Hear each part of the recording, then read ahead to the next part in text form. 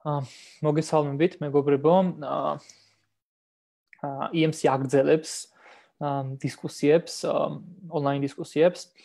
და დღეს ჩვენი სადისკუსიო თემა არის საგანგებო მდგომარეობა, საგანგებო მდგომარეობის პოლიტიკურ სამართლებრივი მნიშვნელობა და არსებული გამოცდილების კიდევ ერთხელ გააზრება კრიტიკულად და სამომავლო პერსპექტივების დასახვა.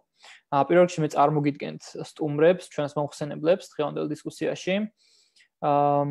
თამარ სამხარაძე, EMC-ს სტრატეგიული სამწარმოების იურისტი, თორნიკე გერლიანი, EMC-ს მკვლევარი, გიორგი ბურჯანაძე, სახალხო დამცველის მოადგილე, უფლებადამცველი ასევე და ზაალ ანდრონიკაშვილი, ლიტერატურათმცოდნე, ილიას უნივერსიტეტის პროფესორი. თავარი საკითხი მოკლედ EMC-სთვის ეს თემა არ არის ახალი ნამდვილად და ჩვენ რამდენიმე დისკუსია აქამდე დაუთმეთ კიდეც საგანგებო მდგომარეობას, სადაც ჩვენ ვშევლობდით ამ პერიოდში იგივე სოციალური თუ რეპრესიული ინსტრუმენტების შეპირისპირებას და უფრო მეტად როგორი ბუნება ჰქონდა საგანგებო მდგომარეობის დროს სახელმწიფოს მიერ შემუშავებულ პოლიტიკას და პრაქტიკაში როგორ სრულდებოდა ეს პოლიტიკა. თუმცა დღეს უკვე ვინაიდან როგორც ვთქვით, ბოლო დღე არის საგანგებო მდგომარეობის ყოველ შემთხვევაში ფორმალურად და სრულდება ამით ეს მდგომარეობა.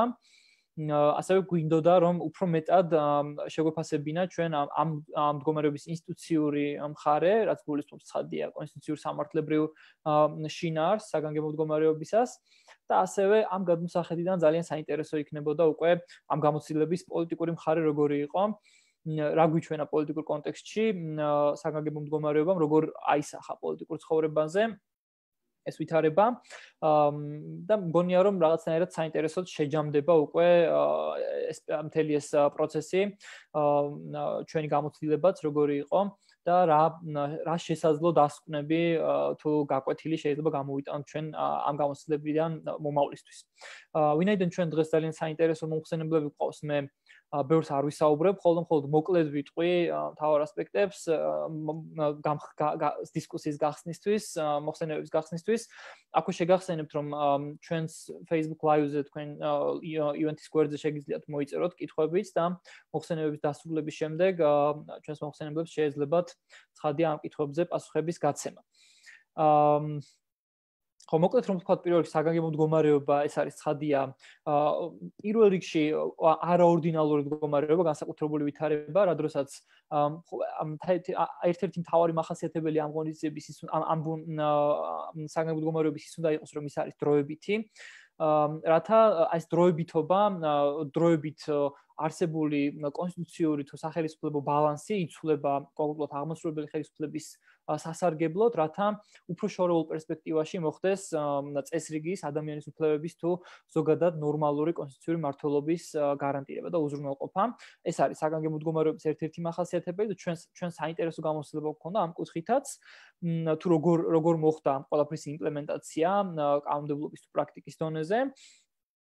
და ცხადია, მთელ ამ პროცესში ჩვენ არაერთხელ ვნახეთ პოლიტიკური შეპირისპირებაც, ასე რომ ვთქვათ, თუმცა უცნაური თუ არ ვიცი ეს რამდენად არის სიურპრიზი, მაგრამ თავარი პოლიტიკური შეპირისპირება საგანგებო მდგომარეობის პირობებში იყო არა სახელმწიფო შტოებს შორის მთელი ეს თვეების განმავლობაში, არამედ სახელმწიფოს აღმასრულებელ ხელისუფლებასა და ეკლესიას შორის და აქაც საინტერესო იქნება ჩვენი ერთ-ერთი მოხსენებლის მოსაზრებები ამ საკითხზე. პრინციპში საგანგებო მდგომარეობას ასევე ახლავს ის რისკებიც, რომ ის აჩენს რისკებს, რომლებიც არ სრულდება ამ მდგომარეობის ფორმალურად დამთავრებასთან ერთად და ამაზეც ჩვენ შეგვიძლია ვისაუბროთ. მით უმეტეს ზოგადად თანამედროვე დემოკრატიულ პროცესებში მუდმივად ვსაუბრობთ ჩვენ რისკებზე, აი მუდმივი საგანგებო მდგომარეობის ხელოვნურად შემოღებაზე, იქნებოდა ეს იგივე კონტრტერორისტული საფუძვლებით მუდმივად გაძლიერება კონტროლის თუ ზედამხედველობის მექანიზმების თუ სხვა და სხვა. ესეთი პანდემიური მდგომარეობა პრინციპში მსოფლიოსთვის შეიძლება ესეთი მასშტაბებით ბოლო პერიოდში, ბოლო ეპოქებში არ არის ესეთი გავრცელებული, მაგრამ პანდემიაც ცხადია ქმნის ამის საფუძველს, რომ საგანგებო მდგომარეობის რეჟიმი რაღაც ფორმებით თუ რაღაცა მექანიზმებით კვლავ გაგრძელდეს მომავალში. ამიტომაც ამ რისკებზე ცხადია საინტერესო არის საუბარი. მით უმეტეს რომ უკვე არა მარტო ჩვენ კონტექსტზე არსებობს იგივე ცენტრალური ევროპის რამდენიმე ქვეყნის გამოცდილებაც, სადაც ძალიან კრიტიკულად იქნა შეფასებული ამ ქვეყნების კონსტიტუციური სასამართლოების თუ სხვა ინსტიტუციების მიერ იქ შემუშავებული მექანიზმები პანდემიასთან ბრძოლის კუთხით და ეს ერთგვარი შეიძლება რაღაცნაირად ტენდენციური ხასიათიც მიიღოს მით უმეტეს ისეთ ქვეყნებში, სადაც არ არის მყარი ინსტიტუციური და კონსტიტუციური ბალანსი და სადაც დემოკრატიული კულტურა კვლავაც უფრო მეტად განვითარების პროცესში არის. მე აქ დავასრულებ ჩემს გამხსნელ სიტყვას და თამარ სამხარაძეს დავუთმობ უკვე ამ შემთხვევაში სიტყვას. თამარი ისაუბრებს უფრო მეტად საგანგებო მდგომარეობის ინსტიტუციურ, კონსტიტუციურ სამართლებრივ ნაწილზე და აქვე დავამატებ, რომ ჩვენ რამდენიმე პრინციპს გუშინ გამოვაქვეყნეთ ერთგვარი შემაჯამებელი ანალიტიკური მასალა ამ საკითხებზე, თუ როგორი არის ჩვენი საკანონმდებლო ჩარჩო საგანგებო მდგომარეობის კუთხით, იგივე როგორი არის გრადაციები და ამაზე უკვე თაკო უკეთესად მოგვიყვება. თაკო, გთხოვ. მადლობა გურო, მოგესალმებით ყველას. ნამდვილად საინტერესო არის დღევანდელი დისკუსიის თემა, იქიდან გამომდინარე, რომ რამდენიმე თვეა უკვე რეალურად საგანგებო რეჟიმში ვიმყოფებით, საგანგებო მდგომარეობის გამოცხადების პირობებში თუ მის გარეთ და იქიდან გამომდინარე, რომ ჯერ კიდევ არაპროგნოზირებადია თუ როდის დასრულდება პანდემიასთან ბრძოლა, შესაბამისად ბუნდოვანი ხდება ეს საგანგებო რეჟიმის დასრულების ვადებიც და ანუ ეს შეიძლება გახანგრძლივდეს საკმაოდ დიდი ხნის ვადით და ამ პირობებში ძალიან მნიშვნელოვანი და საინტერესოა, რომ უკვე დაგროვილი გამოცდილების ანალიზი და შეფასება გავაკეთოთ, მივიდეთ გარკვეულ დასკვნებამდე და ვიფიქროთ სამომავლოდ რა ფორმები შეიძლება იყოს საჭირო ამ საფრთხესთან საბრძოლველად. ამ მოცემულობაში საგანგებო მდგომარეობის კონცეფცია შემოდის მაღალი ხარისხით, ანუ მნიშვნელოვანია, ანუ მის ირგვლივ ბრუნავს, ასე ვთქვათ, ჩვენი სამართლებრივი მოწესრიგების არსებული მდგომარეობა. პირველ რიგში გურომ უკვე მოკლედ ისაუბრა ამ მდგომარეობის ამ რეჟიმთან დაკავშირებულ საკითხებზე, თუმცა შევეცდები რომ განვავრცო საქართველოს კონსტიტუციური მოწესრიგება ამ რეჟიმთან დაკავშირებით. ამ რეჟიმის გამოცხადება თავისთავად დაკავშირებული არის აღმასრულებელი ხელისუფლების შტოში ძალაუფლების კონცენტრაციასთან, იქიდან გამომდინარე, რომ იცვლება არსებული ბალანსი საკანონმდებლო და აღმასრულებელ ხელისუფლებებს შორის და მაშინ, როდესაც ორდინალურ რეჟიმში საკანონმდებლო ხელისუფლება არის პასუხისმგებელი საკანონმდებლო აქტების გამოცემაზე და მათ შორის კონსტიტუციური უფლებების შეზღუდვაზე, ამ შემთხვევაში საგანგებო რეჟიმის მდგომარეობაში ეს უფლებამოსილება ინაცვლებს აღმასრულებელი ხელისუფლების ხელში და შესაბამისად რასაკვირველია აღნიშნული უკავშირდება ამ უფლებების ფართომასშტაბიანი შეზღუდვის და ამ უფლებამოსილების ბოროტად გამოყენების რისკებს. თუმცა სწორედ ამიტომ კონსტიტუცია ითვალისწინებს კონკრეტულ ჩარჩოს და პროცედურებს როგორც ამ რეჟიმის გამოცხადებასთან დაკავშირებით, ისე ამ რეჟიმის განმავლობაში უფლებების შეზღუდვასა და შეჩერებასთან დაკავშირებით და ეს გულისხმობს ხელისუფლების ხელისუფლების სამი უმაღლესი შტოს თანამონაწილეობას, ანუ ეს ამ გადაწყვეტილების მიღება ხდება პრემიერის წარდგინებით, შემდეგ პრეზიდენტი და პრემიერის თანახელმოწერით ეს დეკრეტი, რომელიც გამოიცემა საგანგებო მდგომარეობის დროს, წარადგინება პარლამენტს და პარლამენტი კენჭულს უყრის მას სრული შემადგენლობის უმრავლესობით. ეს პროცედურა განსაკუთრებით მნიშვნელოვანია იქიდან გამომდინარე, რომ სწორედ პარლამენტის შემდგომი ზედამხედველობა ემსახურება ამ პროცესში დემოკრატიული დეფიციტის შევსებას და ასევე იმის გათვალისწინებით, რომ მნიშვნელოვანია საგანგებო რეჟიმის დროს სწრაფი და ქმედითი ზომების მიღება არ აკრინებს სისწრაფის და პრესიერ რეაგირების საჭიროებას. შესაბამისად, დეკრეტი გამოცემისთანავე დეკრეტის ამოქმედება ხდება მისი გამოცემისთანავე, თუმცა სავალდებულო არის პარლამენტის მიერ მისი დამტკიცება და წინააღმდეგ შემთხვევაში იგი კარგავს იურიდიულ ძალას კენჭისყრისთანავე. საინტერესოა რეალურად როგორ მოხდა ამ მექანიზმის გამოყენება პრაქტიკაში. პირველ რიგში აღსანიშნავია, ალბათ გასაანალიზებელია ასევე საგანგებო მდგომარეობის გამოცხადებამდე არსებული პრაქტიკული რეალობა, ვინაიდან საგანგებო მდგომარეობის გამოცხადებამდე რეალურად სახელმწიფომ არაერთი შემზღუდველი ღონისძიება გაატარა საგანგებო მდგომარეობის გამოცხადების გარეშეც, რაც თავისთავად პოზიტიურად იქნა აღქმული იქიდან გამომდინარე, რომ ზუსტად იქიდან გამომდინარე თუ რა რისკებს და შეზღუდვებს უკავშირდება საგანგებო მდგომარეობის რეჟიმი, თუმცა მეორეს მხრივ, რა თქმა უნდა, არ იყო ეს მსუბუქი შეზღუდვები და მნიშვნელოვანია იმ ზომების კანონიერების ანალიზიც, რომლებიც მანამდე იქნა მიღებული. საკანონმდებლო ჩარჩო საგანგებო მდგომარეობის გამოცხადებამდე კრიზისთან ბრძოლის არის სამოქალაქო უსაფრთხოების შესახებ კანონი, თუმცა ამ შემთხვევაში სახელმწიფო ძირითადად დაეყრდნო საზოგადოებრივი ჯანდაცვის შესახებ კანონს და თუმცა არ ყოფილა კონკრეტული გადაწყვეტილებების სამართლებრივი საფუძვლები არ ყოფილა აშკარა. საზოგადოებრივი ჯანდაცვის შესახებ კანონი თავისთავად საკმაოდ ბუნდოვან ჩანაწერებს შეიცავს, რაც შესაძლოა პრობლემური იყოს განმარტების თვალსაზრისით. მაგალითად ერთ-ერთი მუხლი ითვალისწინებს, რომ საზოგადოებრივი ჯანმრთელობის მიზნებისთვის შესაძლებელია პირის საქმიანობის შეწყვეტის მოთხოვნა, რაც რა თქმა უნდა მოკლებული არის განსაზღვრებებს და ძალიან რთულია იმ ფარგლების დადგენა, რა ფარგლებში აქვს სახელმწიფოს დისკრეცია საქმიანობის აკრძალვის. მეორეს მხრივ, ეს კანონი შესაძლოა პირიქით არ ყოფილიყო საკმარისი ბერკეტის მიმცემი სახელმწიფოსთვის ყველა იმ ზომის გასატარებლად, რაც საჭირო იყო კორონავირუსის პრევენციისთვის, რადგანაც იქ მოცემული, თქვათ, იზოლაციის და კარანტინის წესები თუნდაც ატარებენ ინდივიდუალიზებულ ხასიათს და რთულია მათი ფართო მასშტაბებზე გავრცელება.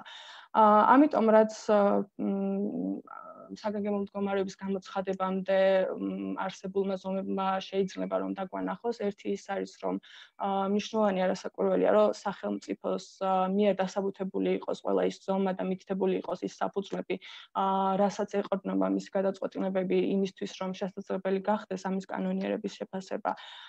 მეორეს მხრივ კი გამოიკვეთა ის ხარვეზები, რომლებიც შეიძლება არსებობდეს ამ ორდინალურ კანონმდებლობაში კრიზისთან და ამ შემთხვევაში პანდემიასთან ბრძოლის კუთხით და უკვე რაც შესაძლოა წინასწარ ვერ მოხდა ამის გათვალისწინება, თუმცა უკვე არსებული გამოცდილება იძლევა იმის შესაძლებლობას, რომ მოხდეს ამ სიტუაციის გააზრება და შესაბამისი სამართლებრივი მექანიზმების შემუშავება იმისთვის, რომ უფრო ეფექტურად მოხდეს პანდემიასთან ბრძოლა, თუმცა რა თქმა უნდა ეს არ გულისხმობს იმ ფართო მასშტაბიან განუსაზღვრელ ზომებს, რომლის შემოთავაზებასაც სახელმწიფო აპირებს და ასეთი მარტივი და ავტოკრატიული გადაწყვეტით არ შეიძლება ამგვარი საკითხების რეგულირება და მოითხოვს რა თქმა უნდა ფრთხილ ანალიზს, სიფხიზლეს და ასე დეტალურ მოწესრიგებას.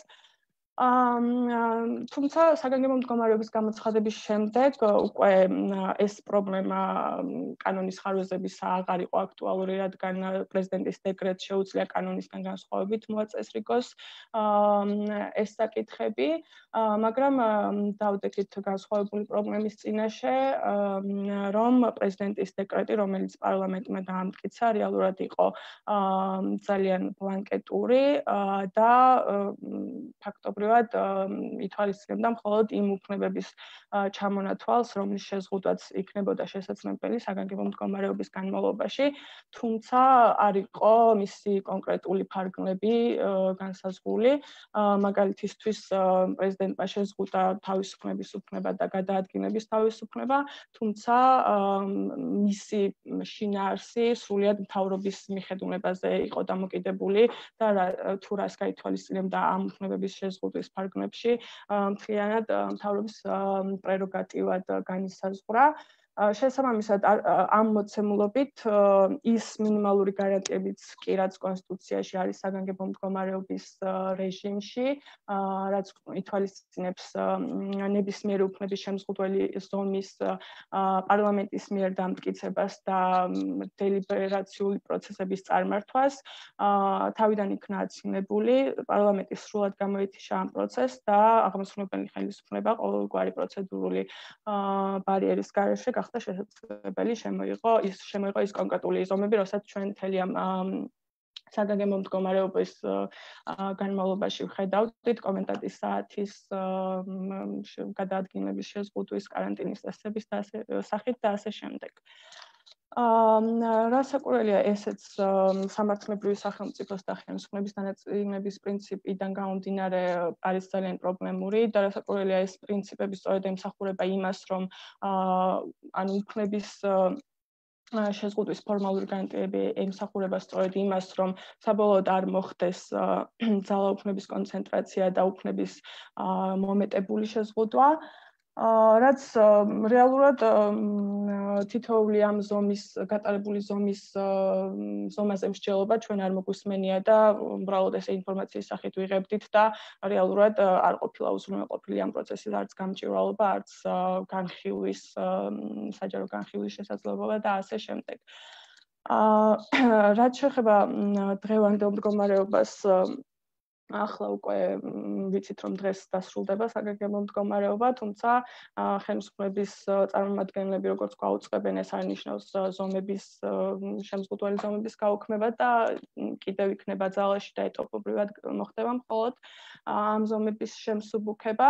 შესაბამისად, კვლავ რჩება ის კითხვები, რა კანონიერი საფუძვლები ექნება ამ შეზღუდვებს და პასუხებსაც ვიღებთ უკვე ბოლო დღეებია ამ ინიციირებული ცნობებისგან გამომდინარე, რასაც ილაპარაკებენ ალბათ სხვა მომხსენებლებიც, უბრალოდ ვიტყვი, რომ ამ გადმოსახედიდან ჩნდება სწორედ, გამოჩნდა სწორედ ის საფრთხეები, რაც არა მარტო საგანგებო მდგომარეობას, არამედ საგანგებო მდგომარეობის გაუქმების შემდეგ შესაძლოა კიდევ უფრო სიმწვავით წარმოჩნდეს, ვინაიდან ის მინიმალური შემაწონასწორებელი გარანტიების გაუქმებად შეიძლება მოჰყვეს ამ ყველაფერს, რაც საგანგებო რეჟიმშიც კი არის გათვალისწინებული.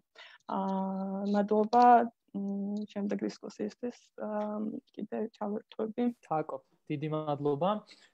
პრინციპში ეს რომ შევაჯამოთ შენი მოხსენება, ერთი მთავარი პრობლემა რაც არის აქედან ის ჩანს, რომ ეს სახელმწიფო შტოებს შორის ბალანსი, რაც პრინციპში ქვაკუთხედი არის ნებისმიერ დემოკრატიული სახელმწიფოსთვის,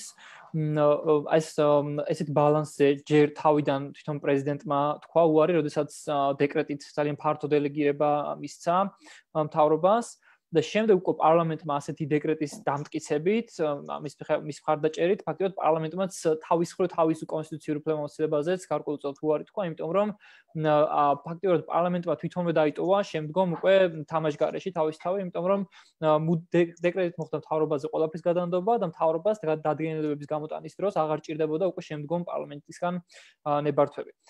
თუ რაიმე ტიპის თანხმობა და ამიტომაც ამ ფონზე საერთოდ არ არის ჩემთვის გასაკვირი, რომ ამ კვირის დასაწყისში პარლამენტში დაიწყო კანონპროექტის განხილვა პარლამენტარებისვე ინიციატივით, რომელიც სწორედ ასეთ დელეგირებას უკვე კანონის დონეზე გულისხმობს, რაც ისაუბრე კიდეც შენ, რომ ამ ახალი კანონპროექტით პრინციპში ძალიან ბევრი უფლებამოსილება პარლამენტისგან შეიძლება გადავიდეს უკვე აღმასრულებელ ხელისუფლებაზე და მთავრობამ უნდა განსაზღვროს კონკრეტული ტიპის შეზღუდვები. ამაზე ცხადია ისაუბრებენ შემდეგი მოხსენებლები. აი თორნიკე ამ კონსტიტუციური ბალანსის მორღვევის პარალელურად საინტერესო იყო ისიც რომ მთელ ამ პროცესში ერთია რომ ეს არ ვიცი ჩვენი შეფასებაა, მაგრამ არ გონია რომ ეს დიდი დავისაგანი იყოს, რომ მთელ საგანგებო მდგომარეობას პრინციპში გასდევდა ხაზად ის, რომ თავარი აქცენტი კეთდებოდა მაინც რეპრესიულობაზე და მეორე საკითხი არის კანონმდებლობის შეტანილი ცვლილებებიც კონკრეტულად უფრო მეტად იყო ორიენტირებული მკაცრი, იმდენად მკაცრი სასჯელების შემოღებაზე, რომ ამ თვითონ სასჯელის პოტენციურ საფრთხესვე შეეჩერებინა ადამიანები და მეორეს მხრივ იყო სამართალდამცავი ორგანოების ზრდის კომპეტენციის ზრდის ტენდენცია.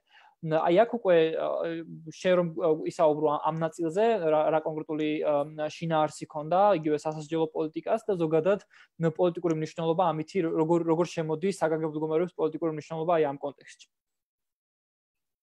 მადლობა გურო, მივესალმები ჩვენს მომხსენებლებს და მსმენელებს. რამდენიმე საკითხზე გავაკეთებ აქცენტს. ესე იგი, პირველი ერთ-ერთი არის, რაც შენ უკვე აღნიშნე, ეს არის სასჯელების პოლიტიკა, რომელიც საგანგებო მდგომარეობის პერიოდში დაწესდა, ხო, და რომელიც შემდეგ უკვე არასაგანგებო პირობებშიც განაგრძობს ორდინალურ მდგომარეობაშიც ფუნქციონირებას, იმიტომ რომ იზოლაციის და კარანტინის წესი მოქმედებს არა მხოლოდ საგანგებო მდგომარეობის დროს, არამედ ის გაგრძელდება ორდინალურ მდგომარეობის პერიოდშიც. და ამას გარდა მნიშვნელოვანია კიდევ თვითონ იზოლაციის და კარანტინის წესი, იმიტომ რომ ეს ამ წესის შესახებ ჩანაწერის გაჩენა კანონმდებლობაში იყო ახალი, აქამდე მსგავსი ჩანაწერი არ არსებობდა. და ვეცდები რომ აი ამ საკითხებზე როგორც ესე იგი უფლებრივი კუთხით, ისე მათ სოციალურ და პოლიტიკურ შინაარსებს გამომხვილა ყურადღება. პირველი ესე იგი იზოლაციის და კარანტინის წესი, ხო, მანამდე საზოგადოებრივი ჯანმრთელობის სახებ კანონში აღნიშნული იყო, რომ შრომის და ჯანმრთელობის სამინისტრო განსაზღვრავს თუ ვის მიმართ უნდა განხორციელდეს იზოლაცია ან საკარანტინო ღონისძიებები და შინაგან საქმეთა სამინისტროს ანუ აღმასრულებელი ხელისუფლების შტოს ჰქონდა მხოლოდ კონკრეტული პირების გადაყვანის აღსრულების, ანუ სპეციალურ დაწესებულებაში გადაყვანის აღსრულების უფლებამოსილება, ხო? 23 აპრილის ცვლილებებით ერთ-ერთი მთავარი და ცენტრალური საკითხი, რაც იყო, განისაზღვრა, რომ მთავრობა ან მის მიერ განსაზღვრული კონკრეტული სამინისტრო შეიმუშავებს იზოლაციის და კარანტინის წესს. თუმცა კანონში არ იყო ეს და დღემდე არ არის კონკრეტული ჩანაწერები, თუ აი რა ფარგლებს ანიჭებს ის მთავრობას, ხო? ანუ რა მიმართულებებს განუსაზღვრავს, რას ნიშნავს ზოგადად იზოლაციის და კარანტინის წესის დადგენა, ხო და ეს არ არის, ასე ვთქვათ, ტექნიკური საკითხი, იმიტომ რომ იზოლაციის და კარანტინის წესი დაკავშირებული იყო და დაკავშირებული იქნება ძალიან ბევრ შემზღუდავ ღონისძიებასთან, მათ შორის სასჯელების დაკისრებასთან, იქნება ეს ადმინისტრაციული თუ სისხლის სამართლებრივი, ხო? ამიტომ მთავრობის მიერ განსაზღვრული იზოლაციის და კარანტინის წესი, ასე ვთქვათ, აი დომინოს ეფექტით გადაეცემოდა ძალიან ბევრ ისეთ მნიშვნელოვან საკითხს. და აი ამ ნაწილში ეს ბუნდოვანება, ანუ ეს განუსაზღვრელი ფარგლების მინიჭება მთავრობისთვის იყო ერთ-ერთი აი გამოხატულება იგივე რაც თაკომახსენა საგანგებო მდგომარეობის დროს, როდესაც პრეზიდენტმა მიანდო მთავრობას ძალიან ბევრი მნიშვნელოვანი უფლებამოსილების განხორციელება, ხო?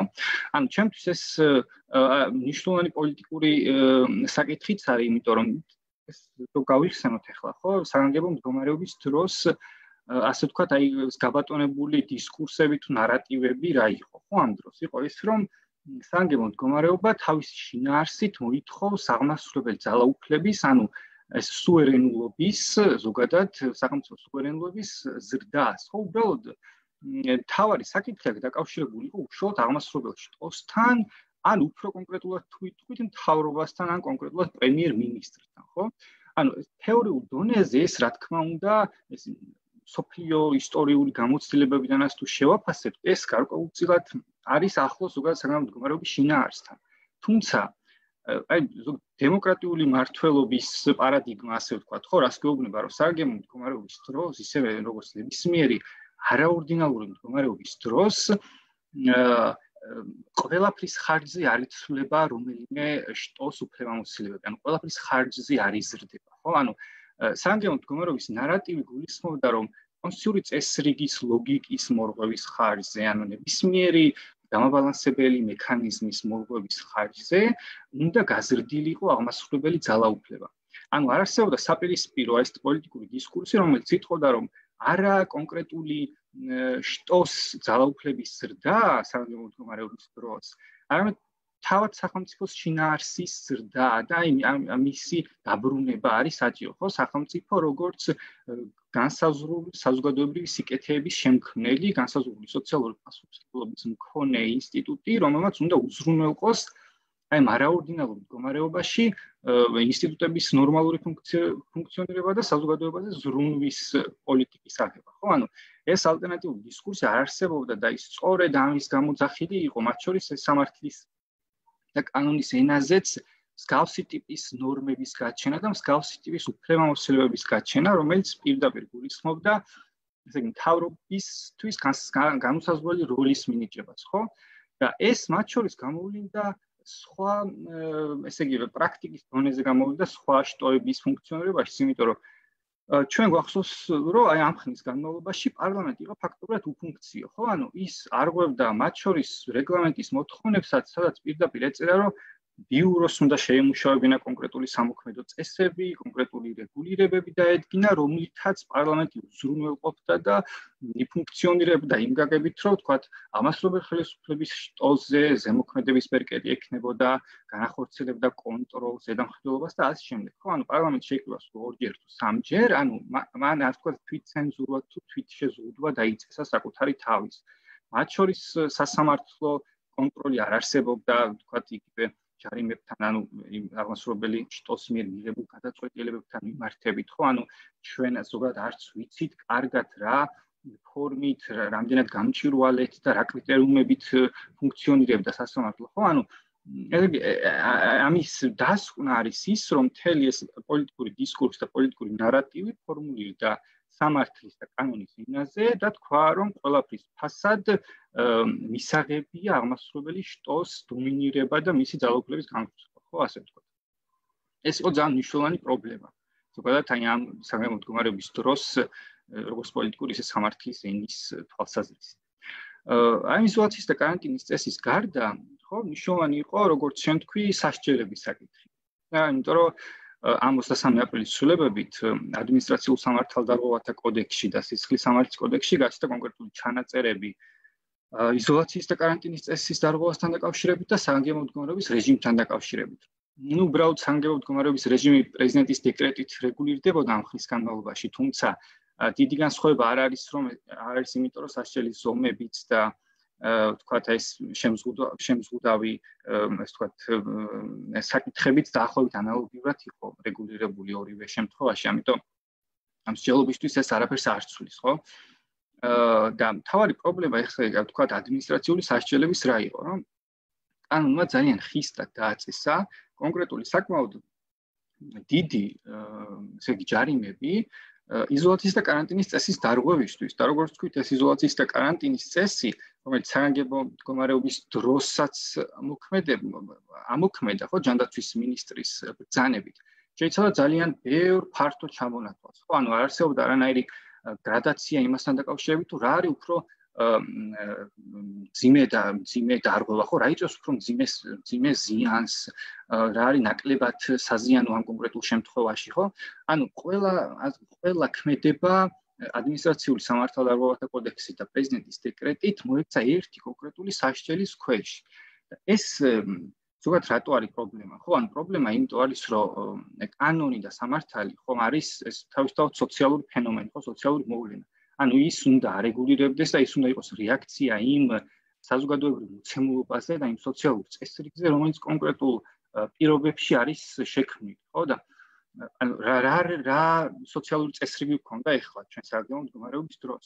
ეს ხო წესრიგი, როცა საგანგებო მდგომარეობის დროს დაწესებულმა შეზღუდვებმა იზოლაციის და კარანტინის წესმა, ხო, გავლენა მოახდინა ყველაზე მძიმე გავლენა მოახდინა ადამიანთა იმ ჯგუფზე, რომელიც ორდინალურ ჩვეულებრივ პირობებშიც ისედაც ყველაზე უფრო მოწყვლადი და ყველაზე უფრო მეტად ესე იგი ჩაგრული იყო აი სხვადასხვა სისტემური პრობლემების გამო. იქნებოდნენ ეს გარემოვაჭრეები, რომელთა უდიდესი ნაწილი ხალი არის, იქნებოდნენ სუპერმარკეტებში და ზოგადად ქსელურ სავაჭრო ქსელებში დასაქმებული ადამიანები, რომელთა უდიდესი ნაწილი არის ახალგაზრდა სტუდენტი, იქნებოდნენ ტაქსის მძღოლები, ხო? ანუ საზოგადოების ის ნაწილი, რომელიც ორდინალურ მდგომარეობაში ისედაც ძალიან დიდი წნეხის და ჩაგურის ქვეშ ექცევა და რომელთა შრომაც ისედაც დაუფასებელია, ხო?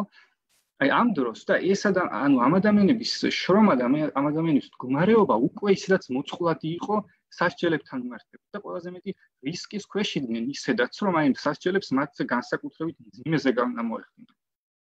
ასეთ პირობებში სახელმწიფოს პოლიტიკა თავაზობდა მხოლოდ შიშზე ორიენტირებულ მექანიზმი, ხო? ანუ მაქსიმალურად ბევრი დავაწესო, ხისტად დავაწესო, თან ანუ გრადაცია არ მქონდეს, რა არის მძიმე და რა არის ნაკლებად საზიანო დარღვევა, რომ ასე ვთქვათ, ერთგვარი რეპრესიის მექანიზმი შექმნა, რომელიც ადამიანებს აიძულებს, რომ ყველაფრის ფასად დამემორჩილონ, ხო?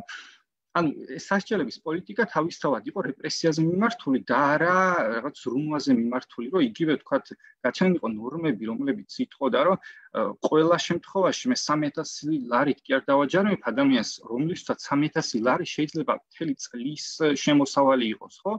არამედ დავაჯარიმებ ვთქვათ 100 ლარით, ანუ რაღაცა გრადაცია მექნება, რომელიც ამ ისედაც სადამსჯელო მექანიზმს, რაც ჯარიმის თავარი ის არის, ხო? ანუ მაგას ვერ გავიქცევით, სადამსჯელო მექანიზმია რეალურად, განსაკუთრებით მძიმეს და აუტანელს აღარ გახდის ამ ადამიანების ყოფას, ხო? ანუ სასჯელი სოციალური პოლიტიკა, ანუ ამ სასჯელებს ზოგადად კანონს, ანუ სოციალური შინაარსი ქონდა თქიანად გამოცდილი და იყო ან რეპრესიაზე და შიშის დანერგვაზე მიმართული. და ხო ეს ადმინისტრაციულ სასჯელებს რაც შეეხება და სისხლის სამართლებრივი სასჯელი, რომელიც ასევე დაწესდა, ხო? ეს პრეზიდენტის დეკრეტით 3 წელი იყო, მაგრამ მომდევნო თუ კიდევ გამოცხადდება საგანგებო მდგომარეობა, უკვე იმოქმედებს ის ნორმები, თუ პრეზიდენტის დეკრეტი სხვა რომ არ იქნება გათვალისწინებული, რაც ჩაიწერა სისხლის სამართლის კოდექსში და ეს იქნება 6 წლამდე თავისუფლების აღკვეთა, ხო? ანუ ორჯერ ანუ ხელმეორედ დარღვევისთვის პირი შეიძლება 6 წლით აღმოჩნდეს თავისუფლების აღკვეთაში. ანუ ეს კიდევ უფრო გასაოცარი რაღაც იყო, იმიტომ რომ მძიმე სასჯელი, ხო, ასეთი მძიმე სასჯელი სისხლის სამართლის კოდექსში არ არის გათვალისწინებული ერთი გამონაკლისის გარდა საგანგებო მდგომარეობის რეჟიმების დარღვევისთვის, ხო? ანუ არსებობს სისხლის სამართლის კოდექსში სხვადასხვა მუხლები, რომელიც ცხადია კრიმინალიზებას ახდენს ზოგიერთი ქმედების უფრო მძიმედ, ვიდრე ორდინალურ მდგომარეობაში და საგანგებო მდგომარეობის დროს უფრო მკაცრად სჯის. თუმცა, ანუ მძიმე სასჯელად მხოლოდ ერთი კვალიფიცირდება, რომელიც ორდინალურ მდგომარეობაშიც მძიმე სასჯელია, ეს არის სამხედრო მმართველობის ხელში აღება უკანონოდ, ხო? ანუ ესეც მძიმე დანაშაულია, მაგრამ დანარჩენი ქმედებები მძიმე დანაშაულად არ არის მიჩნეული. ესაც გაუგებარია, რატო ჩაითვალა საგანგებო მდგომარეობის რეჟიმის გარღვევა, რომელიც მათ შორის ისევ იმ იზოლაციის და კარანტინის წესს უნდა დაეფუძნოს, რომელსაც მთავრობა მიიღებს. ანუ ორჯერ დარღვევის შემთხვევაში ადამიანი შეიძლება 6 წლით თავისუფლების აღკვეთა მიესალოს, ხო? და ეს ხომ არ არის ფორმალური რაღაც, ხო? იმიტომ რომ ეს დაკავშირებულია პირობით მსჯავრთან, ეს დაკავშირებულია საპროცესო შეთანხმების გაფორმებასთან, სამართლობის გაქარწყლებასთან, რეინტეგრაციის და რესოციალიზაციის საკითხებთან, ხო? ამ ძალიან ბევრი თხამდები ეფექტი აქვს, რომელიც პირზე მოახდენს გავლენას თუ ის მსგავსი ტიპის სისხლის სამართლებრივი სასჯელით განისჯება, ხო? ანუ სასჯელების პოლიტიკა ამ შემთხვევაშიც იყო მთლიანად, ესე იგი, რეპრესიაზე მიმართული და ანუ არანაირი, ესე იგი, სოციალური ანალიზი ამ დროს არ არსებობდა, ანუ სოციალური ანალიზი, რაც ნიშნავს, რა გავლენა ექნება ადამიანებზე, აი ამ მუხლით თუ მე მას დავსჯი, ხო? ანუ ამ მსგავსი ტიპის ანალიზი არც განმარტებით ბარათში, არც რაიმე დასკვნაში, ხო? ანუ სახელმწიფოსთვის ეს მნიშვნელოვანი არ იყო, იმიტომ რომ მნიშვნელოვანი იყო მაქსიმალური, ესე იგი, შიშის დანერგვით, ესე იგი, მოეხელთებინა მთელი ეს საზოგადოებრივი ურთიერთობები და მისი კონტროლის ქვეშ მოექცია, ხო?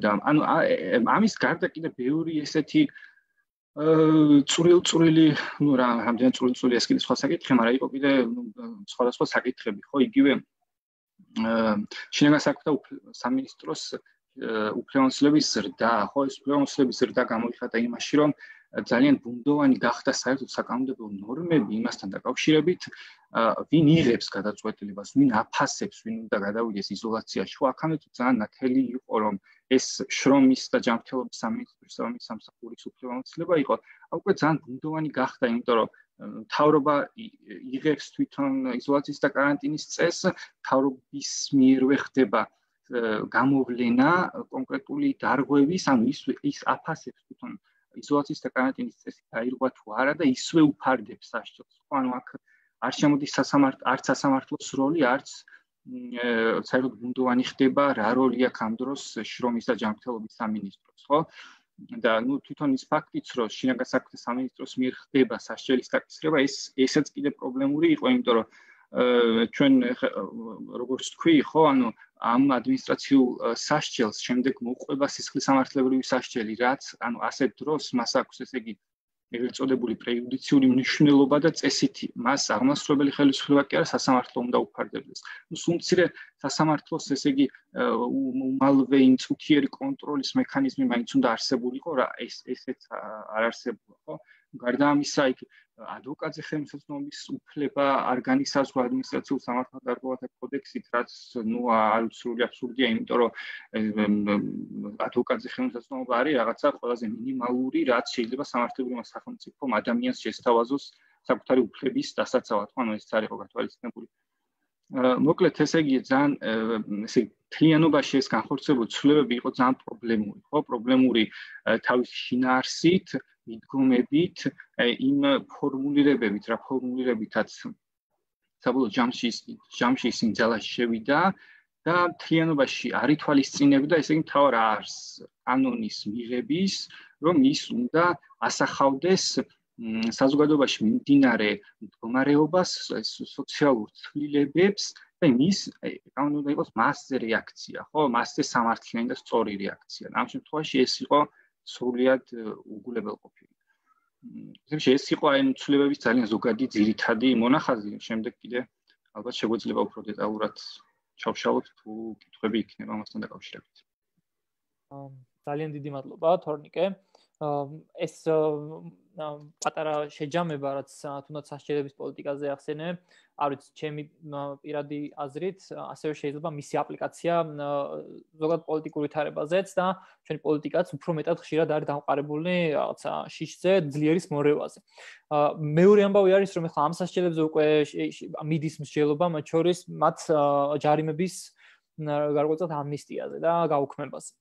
რაც თავისთავად ეს შეიძლება კეთილშობილი ნაბიჯად ჩაითვალოს, მაგრამ მეორე მხრივ მიუთითებს ასევე უფრო პოლიტიკურ პრობლემაზეც მიუთითებს იმ გაგებით, რომ რაღაც ყავს აბსოლუტური სუვერენი, რომელსაც აქვს ხელმწიფება, რომ რაღაცა აბსოლუტურად მკაცრი სასჯელები დააწესოს, შემდეგ თვითონვე აუქმებს ამ სასჯელს თუ ჯარიმას და ამის გამო თითქოს მადლიერებიც კი უნდა ვიყოთ ჩვენ რიგითი მოქალაქეები, ან ის ადამიანები, ვისაც ეს ჯარიმა შეეფარდა და მის გადახდისგან თავისუფლდება.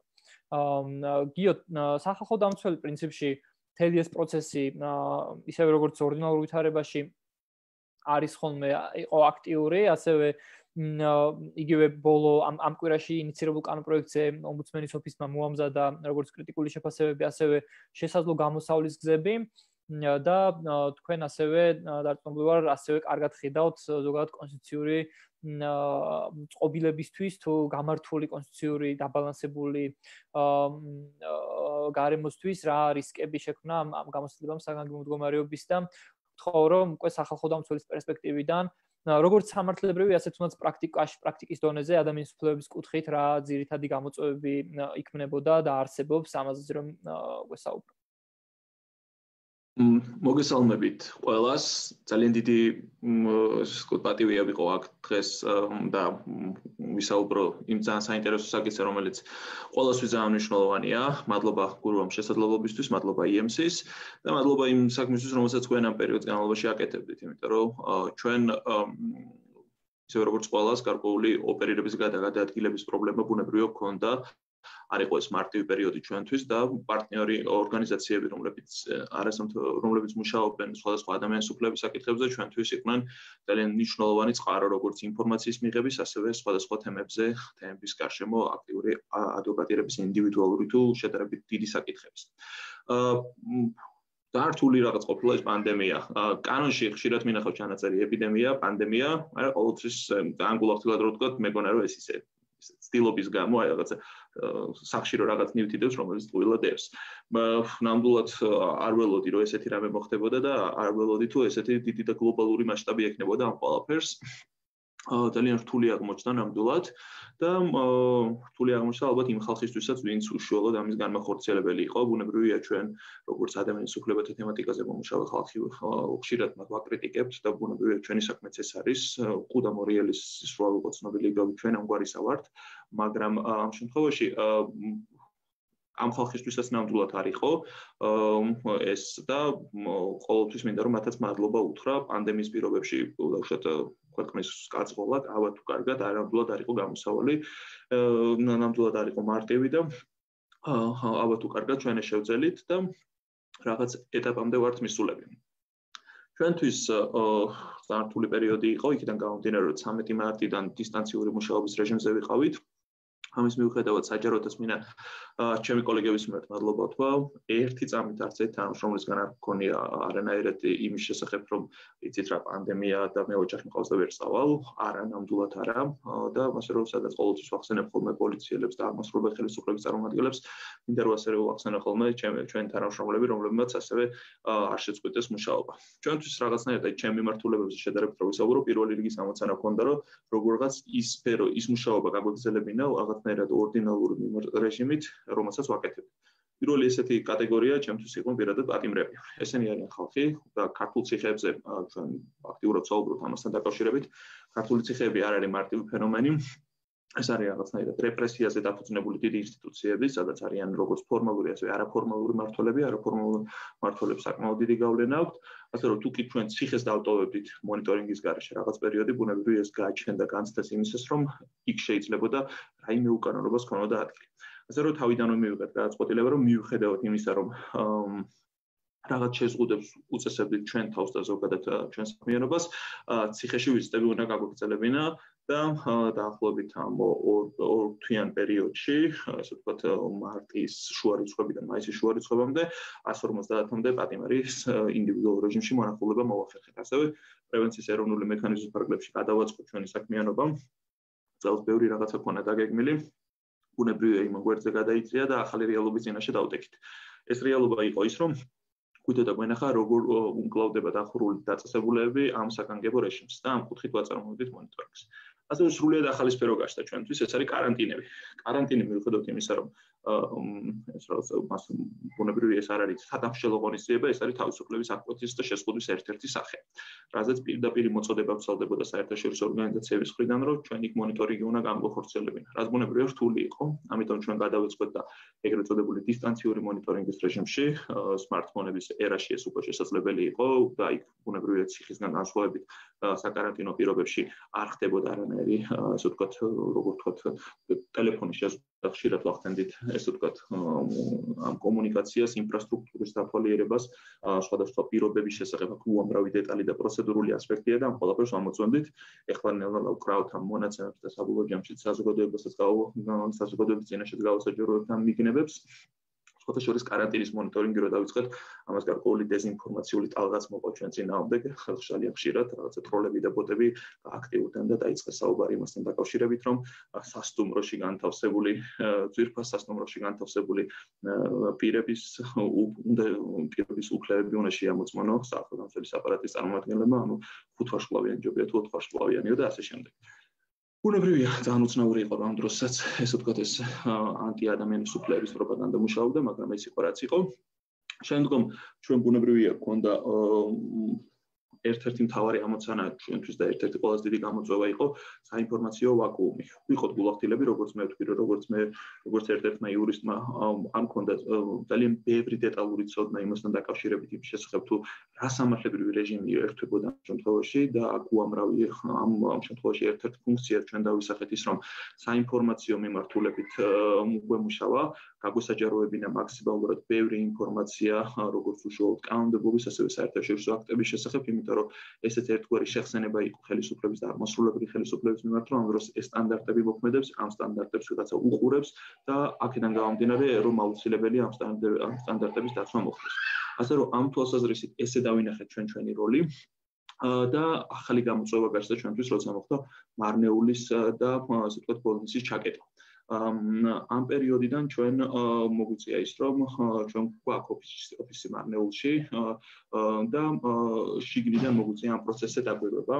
ჩვენ ძალიან აქტიურად ვიყენებდით ჩვენი თანამშრომლების რესურსს, რომლებიც ფლობენ ამ შემთხვევაში აზერბაიჯანულ და სომხურ ენებს და იქაურ უმცირესობის წარმომადგენლებთან გარკვეული დროებითი ცხელი ხაზით ავამოქმედეთ სომხურ და აზერბაიჯანულ ენებზე, ვიღებდით ინფორმაციებს და ვახდენდით შესაბამის კომუნიცირებას აღმასრულებელ ხელისუფლებასთან. ეს იყო ერთ-ერთი დიდი გამოწვევა, რომელსაც ხელისუფლებას დარწმუნებული ვარ ალბათ აღიარებს, რომ პირველ ეტაპზე განსაკუთრებით ინფორმაციის ნაკლეობა იყო პრობლემა. ასე რომ ჩვენ ამ კუთხით ბევრი ხარვეზი დავინახეთ სხვა ყოფილი საკითხებიც, იმიტომ რომ უცებ ხალხი, რომლებიც მარნეულში ცხოვრობდნენ და მაგალითად დიალეზის პროცედურაზე თბილისში უნდა წამოსულიყო, ისინი ვეღარ მოდიოდნენ ჩაკეტვის გამო და ასე შემდეგ. უამრავი სხვა ტექნიკური პრობლემა წარმოიშვა, რაც ესე ვთქვათ, ყოფითი თამდევი და ესე ვთქვათ, ფაკულტატიურია იმ შეზღუდვების, რომელიც მოყვება ჩვენ მარტივ ყოფა-ცხოვრებას რო დავაკვირდეთ, ერთ პარტია კომენდანტის საათმე როგორ შეცვალა მარტივად რო ვთქვათ, ჩვენი ცხოვრება და ყოველდღიურობა და რუტინა.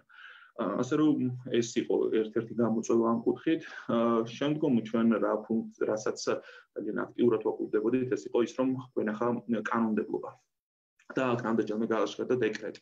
დეკრეტი მე როგორც იურისტად მონებრივი არ მომწონს, მაგრამ ვცდილობ რომ ესე ვთქვათ დავუყოთ ჩვენ ეს პერიოდი. ალბათ ეს პირველი დეკრეტი მიიღეს თუ არ ვცდები იყო 22 მარტს და 22 მარტიდან 22 აპრილამდე პერიოდი და 22 აპრილიდან 22 მაისამდე პერიოდი.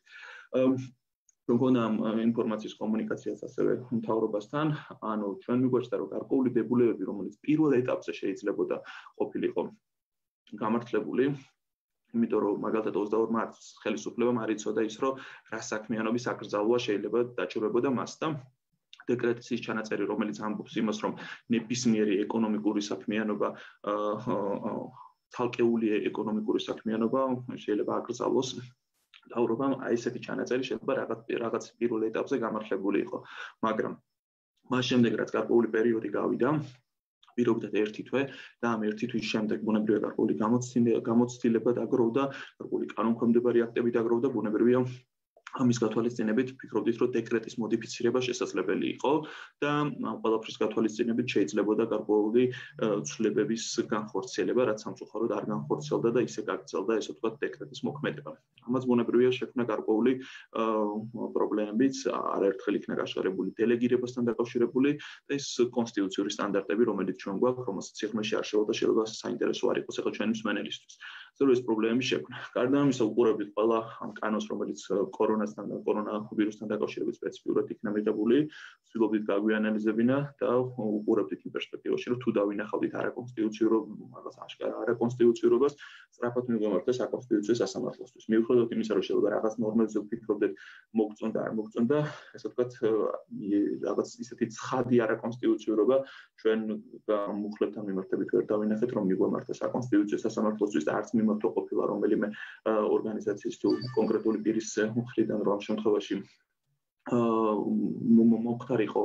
მოხდარიყო ჩვენს მიერ საკონსტიტუციო სასამართლოსთვის მიმართვა, იმიტომ რომ გვესმოდა, რომ საკონსტიტუციო სასამართლოსთან მიმართებით ხა სწრაფი არ არის ჩვენი საკონსტიტუციო სასამართლო, სამწუხაროდ აქედან გამომდინარე თუ მიმართავდით ამას შესაბამისი რესურსის დაჭირდებოდა, რომ მაქსიმალურად საკონსტიტუციო სასამართლოს ესე ვთქვათ სწრაფ რეჟიმში განეხილა ეს საკითხი, მაგრამ ესეთი მიუხედავად იმისა, რომ შეიძლება მანქანაში შტომასთან დაკავშირებული რეგულაციური კომენდანტის საათი, რომელიც სხვადასხვა აქტორების მიერ გასაჩივრდა საკონსტიტუციო სასამართლოში, ჩვენ მაინც ბოლომდე ვცდილობდით, რომ დაგვენახა ლოგიკა მაქსიმალურად უსმენდით იმ ხარეს, რომელსაც მიიღო აღმასრულებელმა ხელისუფლებამ და ბუნებრივია საჯარო ინტერესის გათვალისწინებით იმ ეტაპზე თვლიდით, რომ ეს შეზღუდვა შეიძლება რაღაც პერიოდის განმავლობაში გამართლებული ყოფილიყო. ბუნებრივია ეს რო კიდე გაგრძელებულიყო რაღაც პერიოდი, ალბათ ამის მერე შეიძლება გვამსჯელა იმასთან დაკავშირებით, რამდენად გამართლებული იყო. სხვადასხვა ფაქტორებთან ერთობლიობაში და სხვადასხვა დროითი პერიოდების გათვალისწინებით. ასე რომ ყველაფრის გათვალისწინებით ეს ამოცანა ჰქონდა დასახული და ამ ამოცანით მივალ, ესე ვთქვათ, იმ კანონპროექტამდე, რომელიც გუშინ წინ იყო ინიცირებული. ჩვენთვისაც ძალიან დიდი სურპრიზი იყო და მართლა არ ველოდით, რომ ესეთი კანონპროექტი იქნებოდა წარდგენილი. ეს იყო რეალურად საგანგებო მდგომარეობის დროს ყველა ვიცით, რომ პარლამენტი დგება და თავისუფლებას დროებით თხოვნის აღმასრულებელ ხელისუფლებას იმისთვის, რომ უფრო ეფექტური იყოს ეს საქმიანობა. და იგივე ხდებოდა ამ შემთხვევაში ამ კანონპროექტიდან სადღაც უფრო მეტიც. ხდებოდა ზოგადად უფლებამოსილების მინიჭება, რომ აგერ გენაცვალე აი ეს არის საკითხები, პუნქტები, უფლებები, რაც გაგიხარდეს შეზღუდე ასე შემდეგ. და იქ იყო წერტილი დასმული. ბუნებრივია ჩვენ მართლა მაქსიმალურად მობილიზდით ერთ დღეში მოვახერხეთ კანონპროექტის მაქსიმალური ანალიზი სხვადასხვა მიმართულებით. ჩემ კოლეგებს მადლობა იმისთვის, რომ ამის პირველ საათამდე ერთად გავდიოდით ყველა დეტალს, მათ შორის სახალხო დამცველიც პირადად ჩართული იყო ამ საკითხში და მოვახერხეთ გადაგზავნა შემდგომ პარლამენტში მიუხედავად იმისა, რომ ჩვენ გარკვეული პოზიტიური და ასე ვთქვათ ნეგატიური თანამშრომლობის გამოცდილებაც გვაქვს. ამ შემთხვევაში უნდა ვაღიაროთ, რომ მათი მხრიდანაც გარკვეული თანამშრომლობის სურვილი იყო. პირადად სახალხო დამცველი ამის შუაღამემდე გუშინ იმყოფებოდა პარლამენტში, კონკრეტულად ჰქონდა შესაბამისი დიალოგი სხვადასხვა აქტორებთან და მოვახერხეთ ის, რომ გარკვეული შენიშვნები, რომელიც ჩვენ მივწერეთ და იმ შენიშვნებთან ერთად ასევე გარკვეული ალტერნატიული რეგულირებები მივწერეთ, ასე ვთქვათ, გათვალისწინებული იქნა კანონპროექტში. ბუნებრივია ეს არ არის იდეალური კანონპროექტი, მაგრამ ყოველთვის ხვდებით იმას, რომ გვჭირდება კორონავირუსს გავუმკლავდეთ. ჩვენ პირველ რიგში ამით ამოდივართ. ეს სახელმწიფოს ვალდებულება ჩვენ ადამიანის უფლებების ჭრილშიც გვესმის, იმიტომ რომ ის რომ ჩემი თქვენი და ყველა სიცოცხლე იყოს დაცული, ეს სიცოცხლის უფლებიდან მომდინარე ვალდებულებაცა და სახელმწიფოს ეს ვალდებულებაც აქრომეს დაიცვას. აქედან გამომდინარე ჩვენ ეს ვალდებულება გვესმის და ამ ყველაფრის გათვალისწინებით ბუნებრივია სახელმწიფოს გარკვეული ბერკეტები უნდა კონდეს და ეს ვერ იქნება ორდინალური პერიოდი, ეს ვერ იქნება ორდინალური წესები, რომელიც მოქმედებს, ხო? ალბათ ძალიან ნაიურები უნდა ვიყოთ, რომ ვთქვათ, რომ ესე არის. აქედან გამომდინარე ამ უფლებამოსილების მინიჭება ჭირდება ხელისუფლებას. სხვადასხვა ქვეყნებში არის ამის კარგი გამოცდილება კანონმდებლობის დონეზე, იქ რაღაც ფერები არსებობს, დონეები არსებობს, ასე შემდეგ. ჩვენ სამწუხაროდ არ გვაქვს სამოქალაქო უსაფრთხოების შესახებ კანონი, რომელიც სიმართლე რო გითხრათ, ზუსტად რას ფარავს, რატო არის მიღებული, რა მიზნით, ასე შემდეგ. მე ბოლომდე კარგად ვერ გავიგე. ასე რომ ალბათ ყოველთვის ხვდებით, რომ კუთხით სამუშაო გვაქვს და როცა მშვიდობიანობის პერიოდი დაგვიდგება ალბათ ყველამ ერთად და ალბათ თავრობის ინტერესშიც უნდა შედიოდეს, რომ მაქსიმალურად კანონი მივიღოთ ისეთი, რომელიც ერთის მხრივ მათთვის იქნება საინტერესო, რომ ეფექტური უფლებამოსილება იქნება და მეორეს მხრივ ჩვენთვის იქნება საინტერესო, რომ ეს არ იქნება ისეთი, რომელიც ადამიანის უფლებების შეზღუდვას ალბათ ვერ ქვეყანას გამოცდილება აქვს და ყველას მოგვიწევს ერთად მუშაობა ამასთან დაკავშირებით. იმეც ვიტყოდი, რომ ზაფხული ცოტა წყარი პერიოდი იქნება, როგორც სიტუაციის თვალსაზრისით, ასევე სხვადასხვა გამოწვევების კუთხით და რაღაცა ამ პერიოდში მოგვეცემა საშუალება, იმიტომ რომ როგორც ამბობენ ექიმები, სექტემბრიდან და მერე შემდგომ პერიოდში მეორე, მესამე ტალღა მოსალოდნელი ამ ვირუსის, ასე რომ ამ კუთხით სამუშაო იქნება ნამდვილად. ჩვენ ნელ-ნელა ვცდილობთ, რომ მაქსიმალურად დავიწყოთ მუშაობა, მას შემდეგ რაც გვექნება კონკრეტული რეკომენდაციები იმასთან დაკავშირებით, თუ როგორ უნდა აღვადგინოთ მუშაობა, ნამდვილად ვცათვართ. ყველაზე მეტი კითხვა, რაც თანამშრომლების პერიოდის განმავლობაში ჩემს მიმართ დასმულ, ესევე როგორც ჩემი კოლეგების მიმართ არის, როდიდან ვიწყებთ მუშაობას, ყველას ნამდვილად სურვილი და დიდი მონდომება აქვს, რომ დაიწყონ მუშაობა. ბევრი გამოწვევები გვაქვს, ჩვენ დაახლოებით აპრილში უნდა მოვასწროთ ის ყველაფერი, რასაც გეგმავთ მთელი წლის განმავლობაში. ბუნებრივია ვეცდებით მაქსიმალურად რომ გავაკეთოთ ყველა მონიტორინგი, ყველა საინტერესო ღონისძიება, რაც ქონდა დაგეგმილი და იმეც ვიტყოდი, რომ ეს გამოვა. საინტერესო და უცნაური პერიოდი იყო, საინტერესო და უცნაური პერიოდი არის და იმეც ვიტყოდი, რომ ნელ-ნელა თან ვისწავლით ამ გამოცდილებით, როგორც უფლებადამცველები, ასევე აღმასრულებელი ხელისუფლების წარმომადგენლები, პარლამენტიც, რასაც ბუნებრივია იყო ნახსენები წინა გამოსვლების მიერ, ბუნებრივია ამ პერიოდის განმავლობაში მათი საქმიანობა ბუნებრივია შემცირებული იყო. და ნამდვილად მეც ვფიქრობ, რომ მეტის გაკეთება იქნებოდა შესაძლებელი და იმეც ვიტოვებ, რომ შემდგომ პერიოდში უფრო სწრაფად და კარგად წავა ეს ყველაფერი. ეს იყო ის მოკლედ რის თქმაც მინდოდა, თუ რამე კითხვა გექნებათ, ბუნებრივია ძალიან მოხარული ვიქნები რომ ვისაუბრო და ეს არის რაღაც ესეთ მოკლე გულახდილი საუბარი იმ პირადი გამოცდილებით, რომელიც ამ პერიოდის განმავლობაში დაგვიგროვდა და ამ პერიოდის განმავლობაში ხო ერთი რაღაცის თქვა მინდოდა კიდე ალბათ ეს ყველა რაღაცნაირად სახში ჯდომა ყველას რაღაც პერიოდი მოგვიწია და ყველა მივხვდით რა რთულია სახში ყოფნა. და აი თორნიკეთ მენახსენებდით ამას რომ 6 წლის თავისუფლების ახსენა თავისუფლების აღკვეთა ახსენეთ და ბევრს განსაზღვრო რომ თითქოს ეს რაღაცა ცოტა ჩვენთან საქართველოში მიჩვეული ვარ დიდ სასჯელებს რაღაც ისეთი რა 15 წელი თუ მიესაჯა ადამიანს მაშინ რაღაც საზოგადოებას უფრო კმაყოფილი ვართ ხოლმე ხო ბუნებრივია დანაშაულს გააჩნია. მაგრამ ეხლა ამ ორთვიანმა სახში გატარებულმა პერიოდმა, სადაც ალბათ ბევრს ინტერნეტიც ჰქონდა, ტელევიზორიც და თავისუფლებაც რომ აივანზე გავსულიყავით და სუფთა ჰაერი, ნაწილობრივ თბილისში სუფთა ჰაერი იყო, ჩაგვესუნთქა, ესეც კი ძალიან რთული აღმოჩნდა. ალბათ ეს პერიოდი კაი საშუალება იქნება იმის, რომ მოსახლეობამ და საზოგადოებამაც ისწავლოთ და ვნახოთ, რომ კაცრი სისხლის სამართლის პოლიტიკა ძალიან რთული რაღაცა. ადამიანისთვის მისჭილი ერთი თავისუფლების აღკვეთის დღეც, განსაკუთრებით იმ პირობებში, როდესაც მათ არც ტელეფონი, არც ზოგჯერ არც ტელევიზორი და არაფერი არ აქვთ და არც თუ ისე კარგ პირობებში არიან, ნამდვილად რთული არის. ასე რომ ალბათ ეს მოსამართლეებიც, რომლებიც სასჯელს უფარდებენ, აფიცი მსაჯულები, რომლებიც რეკომენდაციებს იღებენ სასჯელის დამძიმებაზე და საზოგადოებაც, რომელიც დაკვეთითაც ხდება გარკვეული დებულებების მიღება სისხლის სამართლის კოდექსში უფრო სხვანაირად შევხედავთ ამ ყველაფერს. ეს იყო მოკლედ ჩართო, კიდევ ერთხელ დიდი მადლობა და დისკუსიის ფარგლებში თუ მექნება შესაძლებლობა, ბუნებრივია კიდევ ვისაუბროთ. მადლობთ.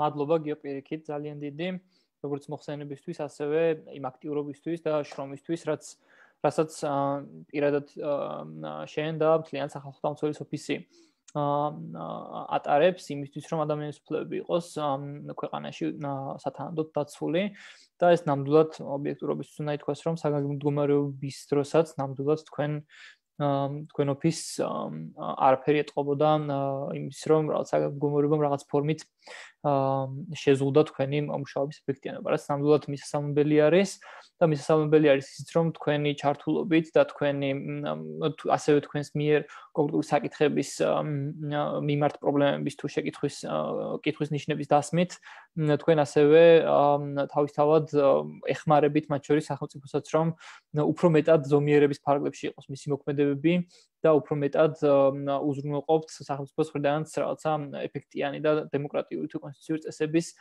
დაცვას.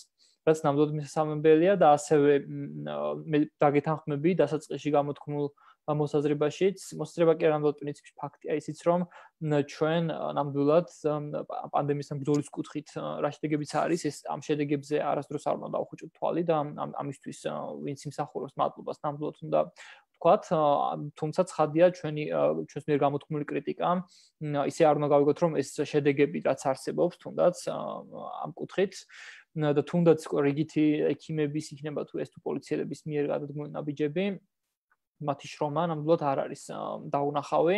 უბრალოდ ეს კრიტიკა აუცილებელი არის იმისთვის, რომ ისევ და ისევ დემოკრატიული პოლიტიკური პროცესების გაჯანსაღებისკენ არის მიმართული და ისევ და ისევ ადამიანის უფლებების უფრო მაღალი სტანდარტებით დაცვისაკენ.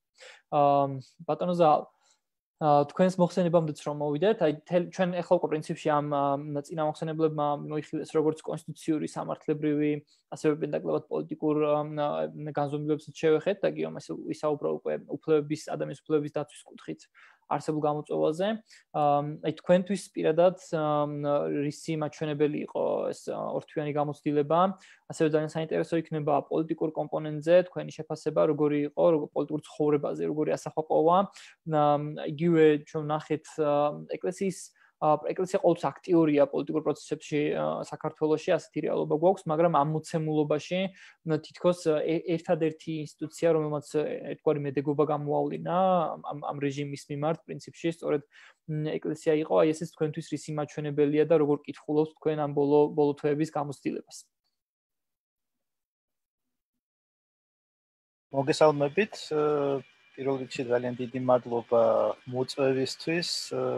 ბოლოს EMC-ში ვიყავი 2013 წელს. 24 ოქტომბერს და მაშინდელი საუბარი იყო სეკულარიზაციაზე, სეკულარიზაციის გამოწვევებით და რატომღაც ისე მოხდა, რომ ფაქტობრივად იგივე თემაზე მომიწევს დღეს ლაპარაკიც. დიდი სიამოვნებით ვარ სტუმრად თქვენთან და ისევე როგორც მაშინ დიდი გულის ტკივილით ვილაპარაკებ იმასთან, რასაც უნდა ვილაპარაკო. მე შევცვლი ცოტათი აღწერის ენას და სამართლის ენიდან გადავალ ალბათ უფრო პოლიტიკური თეორიის და კულტურის თეორიის ენაზე. თუმცა აქაც საგანგებო მდგომარეობას აქვს ძალიან დიდი მნიშვნელობა, იმიტომ რომ პოლიტიკის თეორიისთვის, პოლიტიკური თეორიისთვის საგანგებო მდგომარეობა ალბათ მე-20 საუკუნის ერთ-ერთი ყველაზე მნიშვნელოვანი საკითხი არის, ფუნდამენტური საკითხი ყოველ შემთხვევაში, ხო? ეხლა ისე მოკლედ რომ შევეხო ეკლესიის თემას, რომელსაც დავუბრუნდები რამდენიმე წუთში, ისევ როგორც თორნიკემ ისე თაკომ ილაპარაკეს სიმკაცრეზე, რომელიც საქართველოში საგანგებო მდგომარეობას ჰქონდა, ხო? კაცრად აღიწერა როგორც კაცრი. სამართლიანადაც აღიწერა, მაგრამ ერთადერთი ინსტიტუტი, რომლის წინ მიმართაც ეს სიმკაცრე არ გამოავლინა სახელმწიფომ, იყო სწორედ საპატრიარქო. მე შეგნებულად არ ვამბობ ეკლესიას, ვამბობ საპატრიარქოს, იმიტომ რომ მინდა გავნიშნო ეს ორი რაღაცა ერთმანეთისგან, ხო, თუ ეკლესია არის რაღაცა ყველა მორწმუნის ერთობლიობა, მოძლების და მორწმუნეების, საპატრიარქო არის ის ორგანიზაცია, რომელიც ფაქტიურად თავის პოლიტიკას აწარმოებს საქართველოში ძალიან დიდი ხანია უკვე და ის რაც ჩვენ დავინახეთ საპატრიარქოს მოქმედება ეხლა პანდემიის პირობებში, საგანგებო მდგომარეობის პირობებში იყო ჩემი აზრით ყოველ შემთხვევაში სრულიად ლოგიკური გაგრძელება იმ პოლიტიკისა, რომელსაც საქართველოს საპატრიარქო და კათოლიკოს პატრიარქი მოქმედი 1987 წლიდან როგორც მინიმუმ ატარებს. ეხლა რაც შეეხება საგანგებო მდგომარეობას, ხო? მე-20 საუკუნის პოლიტიკურ თეორიაში ერთ-ერთი ყველაზე უმნიშვნელოვანესი ტექსტი კარლ შმიტის პოლიტიკური თეოლოგია ეძღვნება სწორედ ამ თემას, ხო? ანუ შმიტი აკრიტიკებდა მაშინდელ დემოკრატიულ კონსტიტუციებს და ამ დემოკრატიულ კონსტიტუციებში მან მიაგნო ხარვეს, რომელიც ფაქტიურად დღემდე არ არის აღმოფხრილი და ის, რაზეც ჩვენ ვლაპარაკობთ, ფაქტიურად არის აი ხარვეზის გარშემო ტრიალებს ჩვენ დღეს, ხო? რა იყო ეს ხარვეზი? ეს ხარვეზი მდგომარეობდა იმაში, რომ რაც არ უნდა ასე ვთქვათ, დანაწილებული ყოფილიყო ხელისუფლება სხვადასხვა შტოებს შორის, აღმასრულებელ საკანონმდებლობს და სასამართლო ხელისუფლებას შორის არსებობდა რაღაცა გამონაკლისი, რომელიც ფაქტიურად აი ამ შტოთა დანაწილებას და ფაქტიურად დემოკრატიის პრინციპს ერთი ხელის მოსმით ანადგურებდა, ხო? და ეს იყო სწორედ საგანგებო მდგომარეობა. შმიტი წერდა, რომ სუვერენი არის ის, ვინც იღებს გადაწყვეტილებას საგანგებო მდგომარეობის შესახებ და სუვერენულობა, სუვერენი ფაქტიურად ასე ვთქვათ ხელში იგდებდა, როგორც წესი იყო აღმასრულებელი ხელისუფლება, ხელისუფლების მთელ ერთობლიობას, ხო? ჩვენ დღემდე, როგორც არადემოკრატიული, ასე ვთქვათ, წარმომავლობის და გენეალოგიის ქვეყანა, დღემდე ხმარობთ სიტყვა ხელისუფლებას, არასწორად ხმარობთ ხოლმე, როდესაც ვაპარაკობთ მთავრობაზე. და ჩვენს ენაშიც არის ფაქტიურად ის ჩადებული, რომ ჩვენ სამივე ხელისუფლებას ფაქტიურად აღვიქვავთ როგორც ერთს. და ესეც არის არაფორმალურად, რეალურად ესეც არის. ამაზეც მივავალ. აქამდეც მივავალ. მეორე მნიშვნელოვანი ავტორი ამ თემაზე ძალიან ბევრი ხალხი წერდა და ეხლა ძალიან დრო არ გავაგრძელო. ყველას არ ჩამოვთვლი, მაგრამ კიდევ ერთი მნიშვნელოვანი ავტორი, რომელიც საგანგებო მდგომარეობაზე წერდა, არის და წერს დღესაც იტალიელი ფილოსოფოსი ჯორჯო აგამბენი, რომელსაც აქვს ესეთი ტრილოგია ჰომო საკერი და ამ ტრილოგიის ერთ-ერთი ტომი პირდაპირ ეძღვნება საგანგებო მდგომარეობას, ხო? ძალიან შორს რო არ წავიდე და მოკლედ რო ვთქვა, აგამბენი ამბობს იმას, რაზეც აი ახლა ლაპარაკობდნენ თორნიკე და თაკო, რომ არსებობს საშიშროება იმისი, რომ ფაქტიურად ამ და რაზეც ლაპარაკობდა ასევე გიორგი, საგანგებო მდგომარეობა არის ასე ვთქვათ ინსტრუმენტი მისი რომ აღმასრულებელმა ხელისუფლებამ ძირი გამოუთხაროს დემოკრატიას სწორედ ამ დეკრეტების მნიშვნელობით, ხო?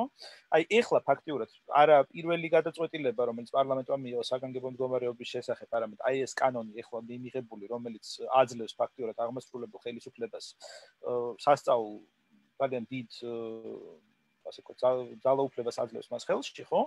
აი ეს არის სწორედ ის ტენდენცია, რომელსაც ხაზს უსვავს აგამბენი. არიან რა. ანუ არსებობს იმის საშიშროება, რომ დემოკრატიას გამოეთხაროს ძირი საგანგებო მდგომარეობის ან საგანგებო მდგომარეობის კონტექსტში აი ამ რაღაცა დეკრეტების და სპეციალური განკარგულებების, სპეციალური კანონების მეშვეობით. ამ ტენდენციას ის ხედავს, ასე ვთქვათ, დემოკრატიულ სახელმწიფოებში, ისეთ სახელმწიფოებში, რომელიც ჩვენთვის არის დემოკრატიის მაგალითი, მაგალითად ამერიკის შეერთებულ შტატებში. და ნუ ეს მაგალითი არის ჩვენთანიც, მაგრამ მე მინდა ცოტა სხვა რაღაცაზე გავამახვილო ყურადღება. ჩვენი შემთხვევა არის სხვა. სხვა არის განსხვავებული რადიკალურად. რადიკალურად განსხვავებული რატო? ეხლა შმიტისთვისაც და აგამბენისთვისაც ამოსავალი იყო ძლიერი სახელმწიფო, ხო? შმიტი როგორც არადემოკრატი ადამიანი, რომელსაც არ უყვარდა დემოკრატია და შემდეგ შესაბამისად, ასე ვთქვათ, სრულად ლოგიკურად გახდა მესამე რაიხის ნაციონალ სოციალიზმის მთავარი იურისტი. მისთვის იდეალი იყო ძლიერი სახელმწიფო, ხო? დიქტატურა მისთვის იყო მმართველობის იდეალური ფორმა, მაშინ როდესაც თქვა აღარ არსებობდა მონარქიები, ხო? აგამბენისთვისაც ძლიერი სახელმწიფო არის ამოსავალი წერტილი, მაგრამ უკვე პირიქით, ხო? აგამბენი გამომდინარეობს მე-20 საუკუნის ტოტალიტარიზმების, კონკრეტულად აი იგივე ნაციონალ-სოციალიზმის გამოცდილებიდან, რა. ოღონდ ეს ტოტალიტარიზმი არის მისთვის უკვე ნეგატიური გამოცდილება და ის, ასე ვთქვათ, აი ამ საგანგებო მდგომარეობამ დეკრეტებში და სხვადასხვა, ვთქვათ, რაღაცებში, მაგალითად, გუანტანამოს ციხეში ხედავს აი სიმპტომებს იმისა, რომ დემოკრატიას შეიძლება გამოეთხაროს ძირი. ჩვენ ვართ სუსტი სახელმწიფო.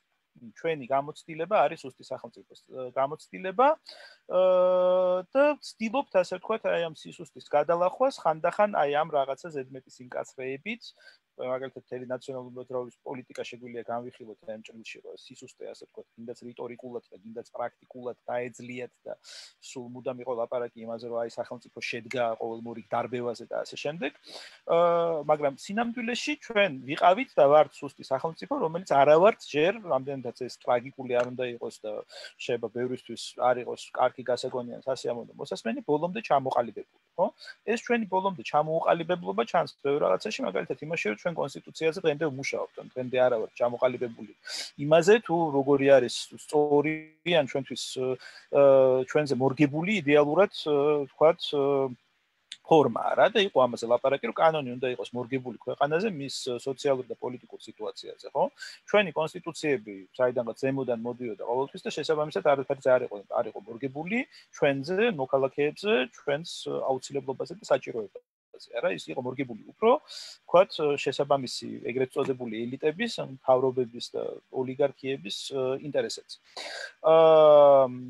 და სწორედ აი ამ არაფორმალურ, ასე ვთქვათ, წესრიგში, ხო, იგივე შმიტს აქვს ესეთი ტერმინი, გერმანულად ამას ქვია Grundordnung, ქართულად შეგვიძლია დავარქვათ წესწყობილება, ფუნდამენტური წესრიგი ან რაღაცა სხვა, მაგრამ ეს გულისხმობს იმას, რომ ასე ვთქვათ, ფორმალურ კონსტიტუციასთან ერთად არსებობს რაღაცა არაფორმალური წესრიგი. აი ამ არაფორმალურ წესრიგში ცხოვრობთ ჩვენ, ხო, რეალურად, ან ჩვენი ის პოლიტიკური ცხოვრება, რომელშიც ჩვენ დღეს ცხოვრობთ, არ ასახავს, ან არ აისახება ჩვენს კონსტიტუციაში, ან პირიქით, ასე ვთქვათ, ჩვენი კონსტიტუცია არ ასახავს იმ წესწყობილებას, რომელშიც ვართ ჩვენ, ხო? გულისხმობ არაფორმალურ მმართველობას. ეს არაფორმალური მმართველობა არ არის მაინც და მაინც ახლა ბოლო 7 წლის ამბავი, ის არის დიდი ხნის ამბავიც, ხო? მაგრამ ეს პრობლემა რეალურად არსებული. ეკლესიაც, ანუ საპატრიარქოც არის აი ამ არაფორმალური წესრიგის მონაწილე. და რა აჩვენა ახლა ეკლესიამ პანდემიაში, ხო? საპატრიარქომ რა აჩვენა პანდემიაში, პანდემიის დროს მან უარი განაცხადა დამორჩილებოდა იმ წესებს, რომელიც დააწესა სახელმწიფო. თქვა პირდაპირ, რომ ჩვენ ამას არ ვიზავთ, არ დავკეტავთ ეკლესიებს, არ შევწყვეტ ეთიკოზით ზიარებას, ხო?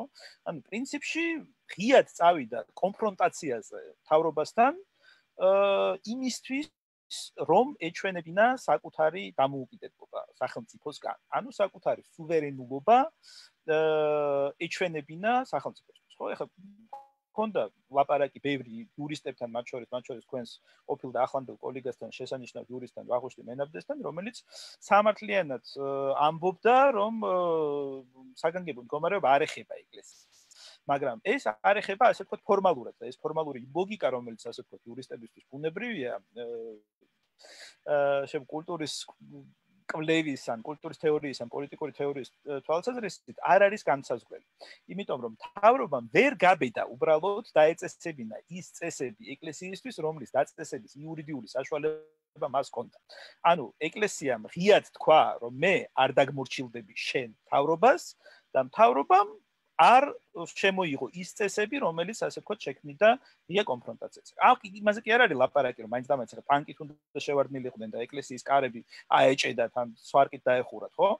შემადუღებელი აპარატით. არა, ამაზე არ არის ლაპარაკი, რა უნდა გაეკეთებინა ამ შემთხვევაში. ჩვენ ლაპარაკობთ თეორიულად.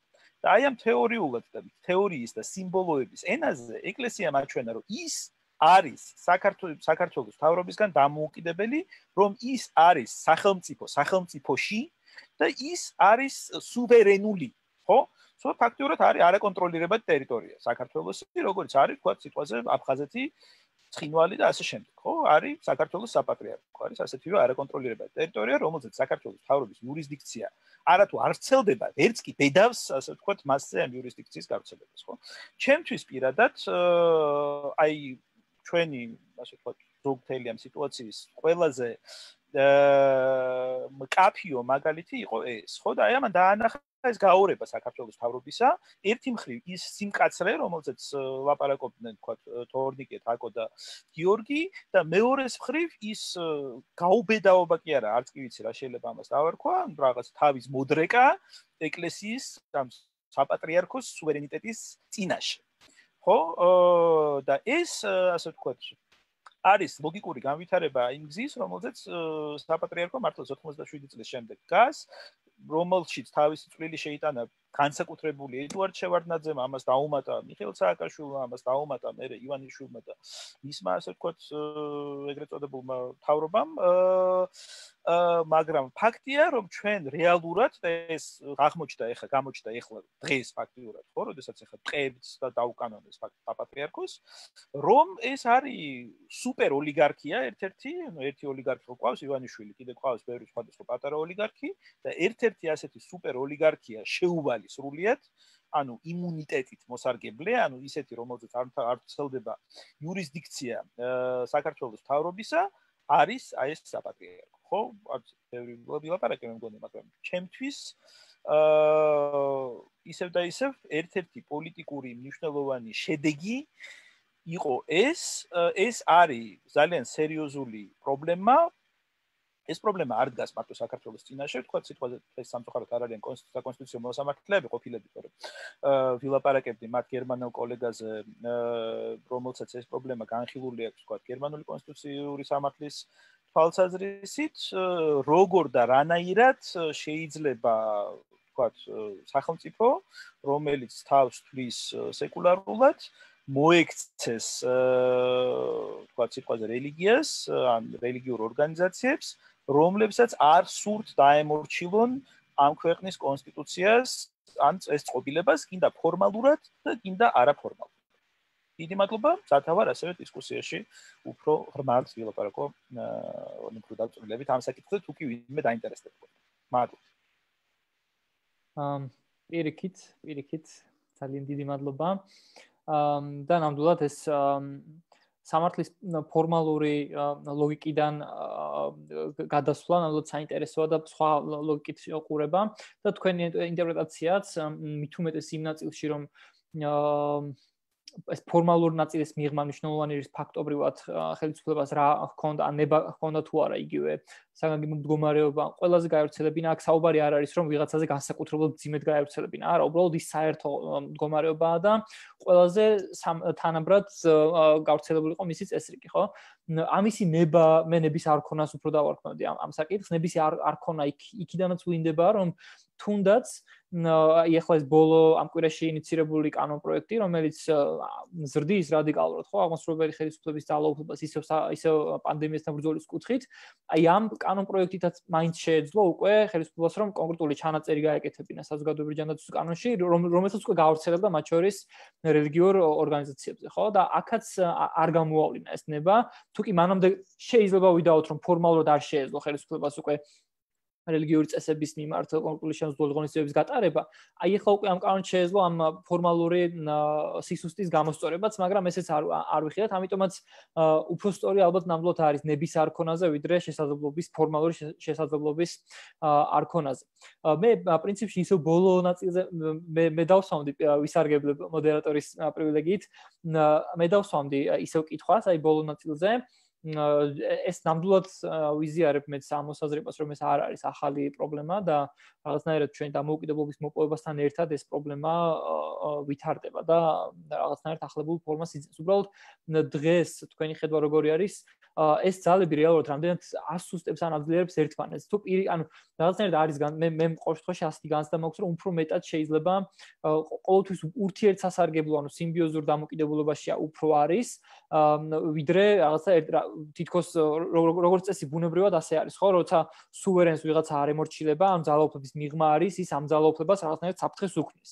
რეალურად ესეთი არის თუ არა ჩვენთან ეს მდგომარეობა, თუ პირიქით უფრო მეტად ერთმანეთს აძლიერებენ საპატრიარქო და ყოველ პერიოდში ხელისუფლებაში მყოფი პოლიტიკური ძალა. ძალიან დიდი მადლობა, შესანიშნავი შეკითხვა არის და მაქვს კიდევაც პასუხი ამ შეკითხვაზე, რა ახლა ისე წარმოვიდგინოთ, რომ პრინციპში საქართველოს პრობლემა ჩვენი დამოუკიდებლობის დღიდან მოყოლებული იყო ჩემი აზრით ყოველ შემთხვევაში, ხო, ხა არ არის აუცილებელი რომ ყველა ამას იზიარებდეს, მაგრამ შეგვიძლია აღწეროთ ერთ-ერთი შესაძლო აღწერაც, მინდა შემოგთავაზოთ, ეს არის არ დამთხევა ფორმალურ და არაფორმალურ წესრიგს შორის, ხო? და ესე რომ აღწეროთ, ასე ვთქვათ, საქართველოს ისტორია ბოლო 30 წლის განმავლობაში, ჩვენ ნახავთ, რომ არსებობს ძალიან სერიოზული აცდენა, რა. ეს პრობლემა არსებობს ყველა სახელმწიფოში, ვთქვათ, ისეთ სახელმწიფოებშიც კი, რომელსაც ჩვენ ვეძახით დემოკრატიულს, არსებობს რაღაცა, რაც ვთქვათ, სიტყვაზე ფორმალურ წესრიგში ჩდება და არსებობს რაღაცა, რაც არაფორმალურ წესრიგში ჩდება, ხო? მაგრამ ეს ამ არ დამთხევის გრადუსი შეიძლება იყოს ძალიან განსხვავებული. თუ კი ვთქვათ სიტყვაზე, რა ვიცი, ავიღოთ, დანია მაგალითად, ხო? ნებისმიერ სხვა სახელმწიფოში შეიძლება იყოს. იქ ფორმალური და არაფორმალური წესრიგები არის, ასე ვთქვათ, მეტნაკლებად თანხმედრაში. ჩვენთან არის ძალიან დაცილებული ერთმანეთს. ამ პირობებში მივდივართ ესე ამ სუვერენულობის შეკითხვამდე, ხო? ასუსტებს თუ არ ასუსტებს ეს რას ასუსტებს, ხო? ეს გვასუსტებს ჩვენ, როგორც ასე ვთქვათ, სუვერენს. ჩვენ სუვერენი, ფორმალურად სუვერენი ვართ, ჩვენ ხალხი, ხო? ანუ საქართველოს მოქალაქეები, რომლების ხელშიც ეს სუვერენულობა არ ყოფილა არც ერთი წამით საქართველოს დამოუკიდებლობის დღიდან, ხო? და ბუნებრივია იმათ, ვის ხელშიც ეს სუვერენობა იყო, აგამბენს აქვს სხვა შორის იგივე იმაში, რა ქვია, თავის საგანგებო მდგომარეობის თეორიაში, აქვს ესეთი ცნება მცოცავი სუვერენულობის, ხო?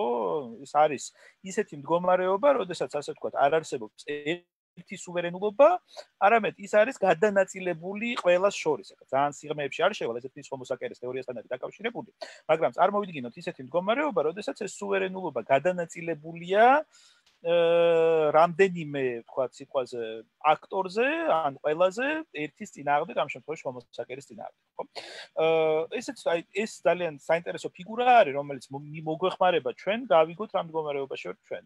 ეს სუვერენულობა მართლაც არის გადანაწილებული სხვადასხვა სიტყვაზე ჯგუფებს შორის, დავარქვათ მათ ოლიგარქიული ჯგუფები თუ გინდათ, რომლებიც ერთმანეთს კი ბატონო აძლიერებენ, მაგრამ ის, ვისაც ისინი ასუსტებენ, არის რეალური სუვერენი, ხო? ანუ რეალური როგორ? ფორმალური სუვერენი, უბრალოდ ეს არის საქართველოს მოქალაქე, რომლის ხარჯზეც ხდება მათ მიერ სიმდიდრის ძალაუფლების და რა ვიცი, რისკი და აკუმულირება, ხო?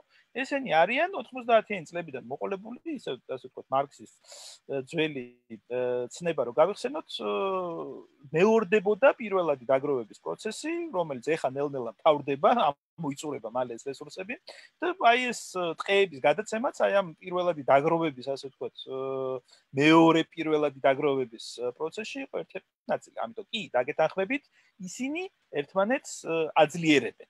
ამ შემთხვევაში, იმიტომ რომ საქართველოს მთავრობა არ არის საქართველოს მთავრობა. ის არის, ასე ვთქვათ, ივანიშვილის მთავრობა, ხო? ის ემსახურება კონკრეტული არაფორმალური მმართველის, კონკრეტული ოლიგარქის ინტერესებს, არა? ჩვენ საქართველოს მოქალაქეებს ჩვენი მთავრობა არ აგვყავს და ამიტომაც არის ფორმალურად რო შევხედოთ, შეიძლება ფორმალურად ასე ვთქვათ, თავრობა და ეკლესია იყვნენ დაპირისპირებული, მაგრამ სინამდვილეში რო აღწეროთ, ასე ვთქვათ, არაფორმალური სურათი, ორი ოლიგარქი ერთმანეთს ურიგდება. აი ეს არის გააჩნია რომელ ენაზე ვილაპარაკებთ, ერთ ენაზე რო ვთქვათ, შეიძლება კონფლიქტი გამოვიდეს, მაგრამ მეორე ენაზე რო ვილაპარაკოთ, გამოვა სიმბიოზი.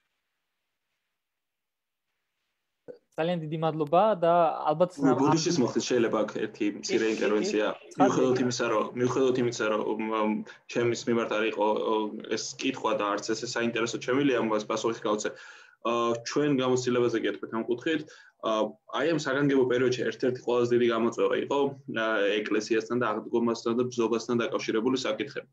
ეს იყო პერიოდი, როცა სახელმწიფოს მოუწია განცხადების გავრცელება. თუ ზოგადად ჩვენი პათოსი არის ის, რომ აი რაღაც ვიღაცა ინდივიდის უფლება ირღვევა და სახელმწიფო შენ უაკეთებ ამას, აი ესეთი პათოსი, აქ ჩვენ მოგვიწია სახელმწიფოს იმის შეხსენება, რომ მას სიცოცხლის უფლებიდან გამომდინარე ვალდებულება ჰქონდა. და რომ ეს უნდა აღესრულებინა თანაბრად მიუხედავად ადამიანთა შორის განსხვავებისა და ასე შემდეგ.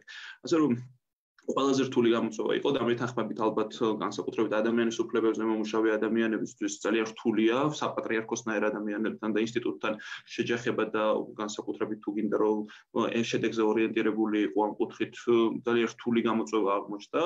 მაგრამ ეს განცხადება იყო ერთ-ერთი ისეთი განცხადება, როცა პირიქით სახელმწიფო შევახსენეთ, რომ მას უნდა ემოქმედა და უფლებები უნდა შეესხუდა და ბოლოდ უნდა გაეკეთებინა ეს იმისთვის, რომ უფრო დიდი სიკეთე საზოგადოებრივი ჯანმრთელობა ეს უზრუნველყოფა მოეხდინა.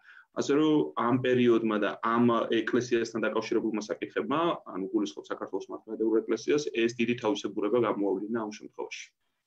მინდა მართლა ვისარგებლო შემთხვევით და დიდი მადლობა გადაუხადოთ გიორგის და სახალხო დამცველს იმისთვის, რომ მათ მართლაც გამოიჩინეს პრინციპულობა და გააკეთეს ძალიან მნიშვნელოვანი გადაწყვეტილება, რომლის გაბედულების, ასე ვთქვათ, ზედმეტად შეფასება ძალიან რთულია, ხო? ეს მართლა ძალიან რთული ნაბიჯი იყო გადასათქმელად და თქვენ ეს ნაბიჯი გადადგეთ.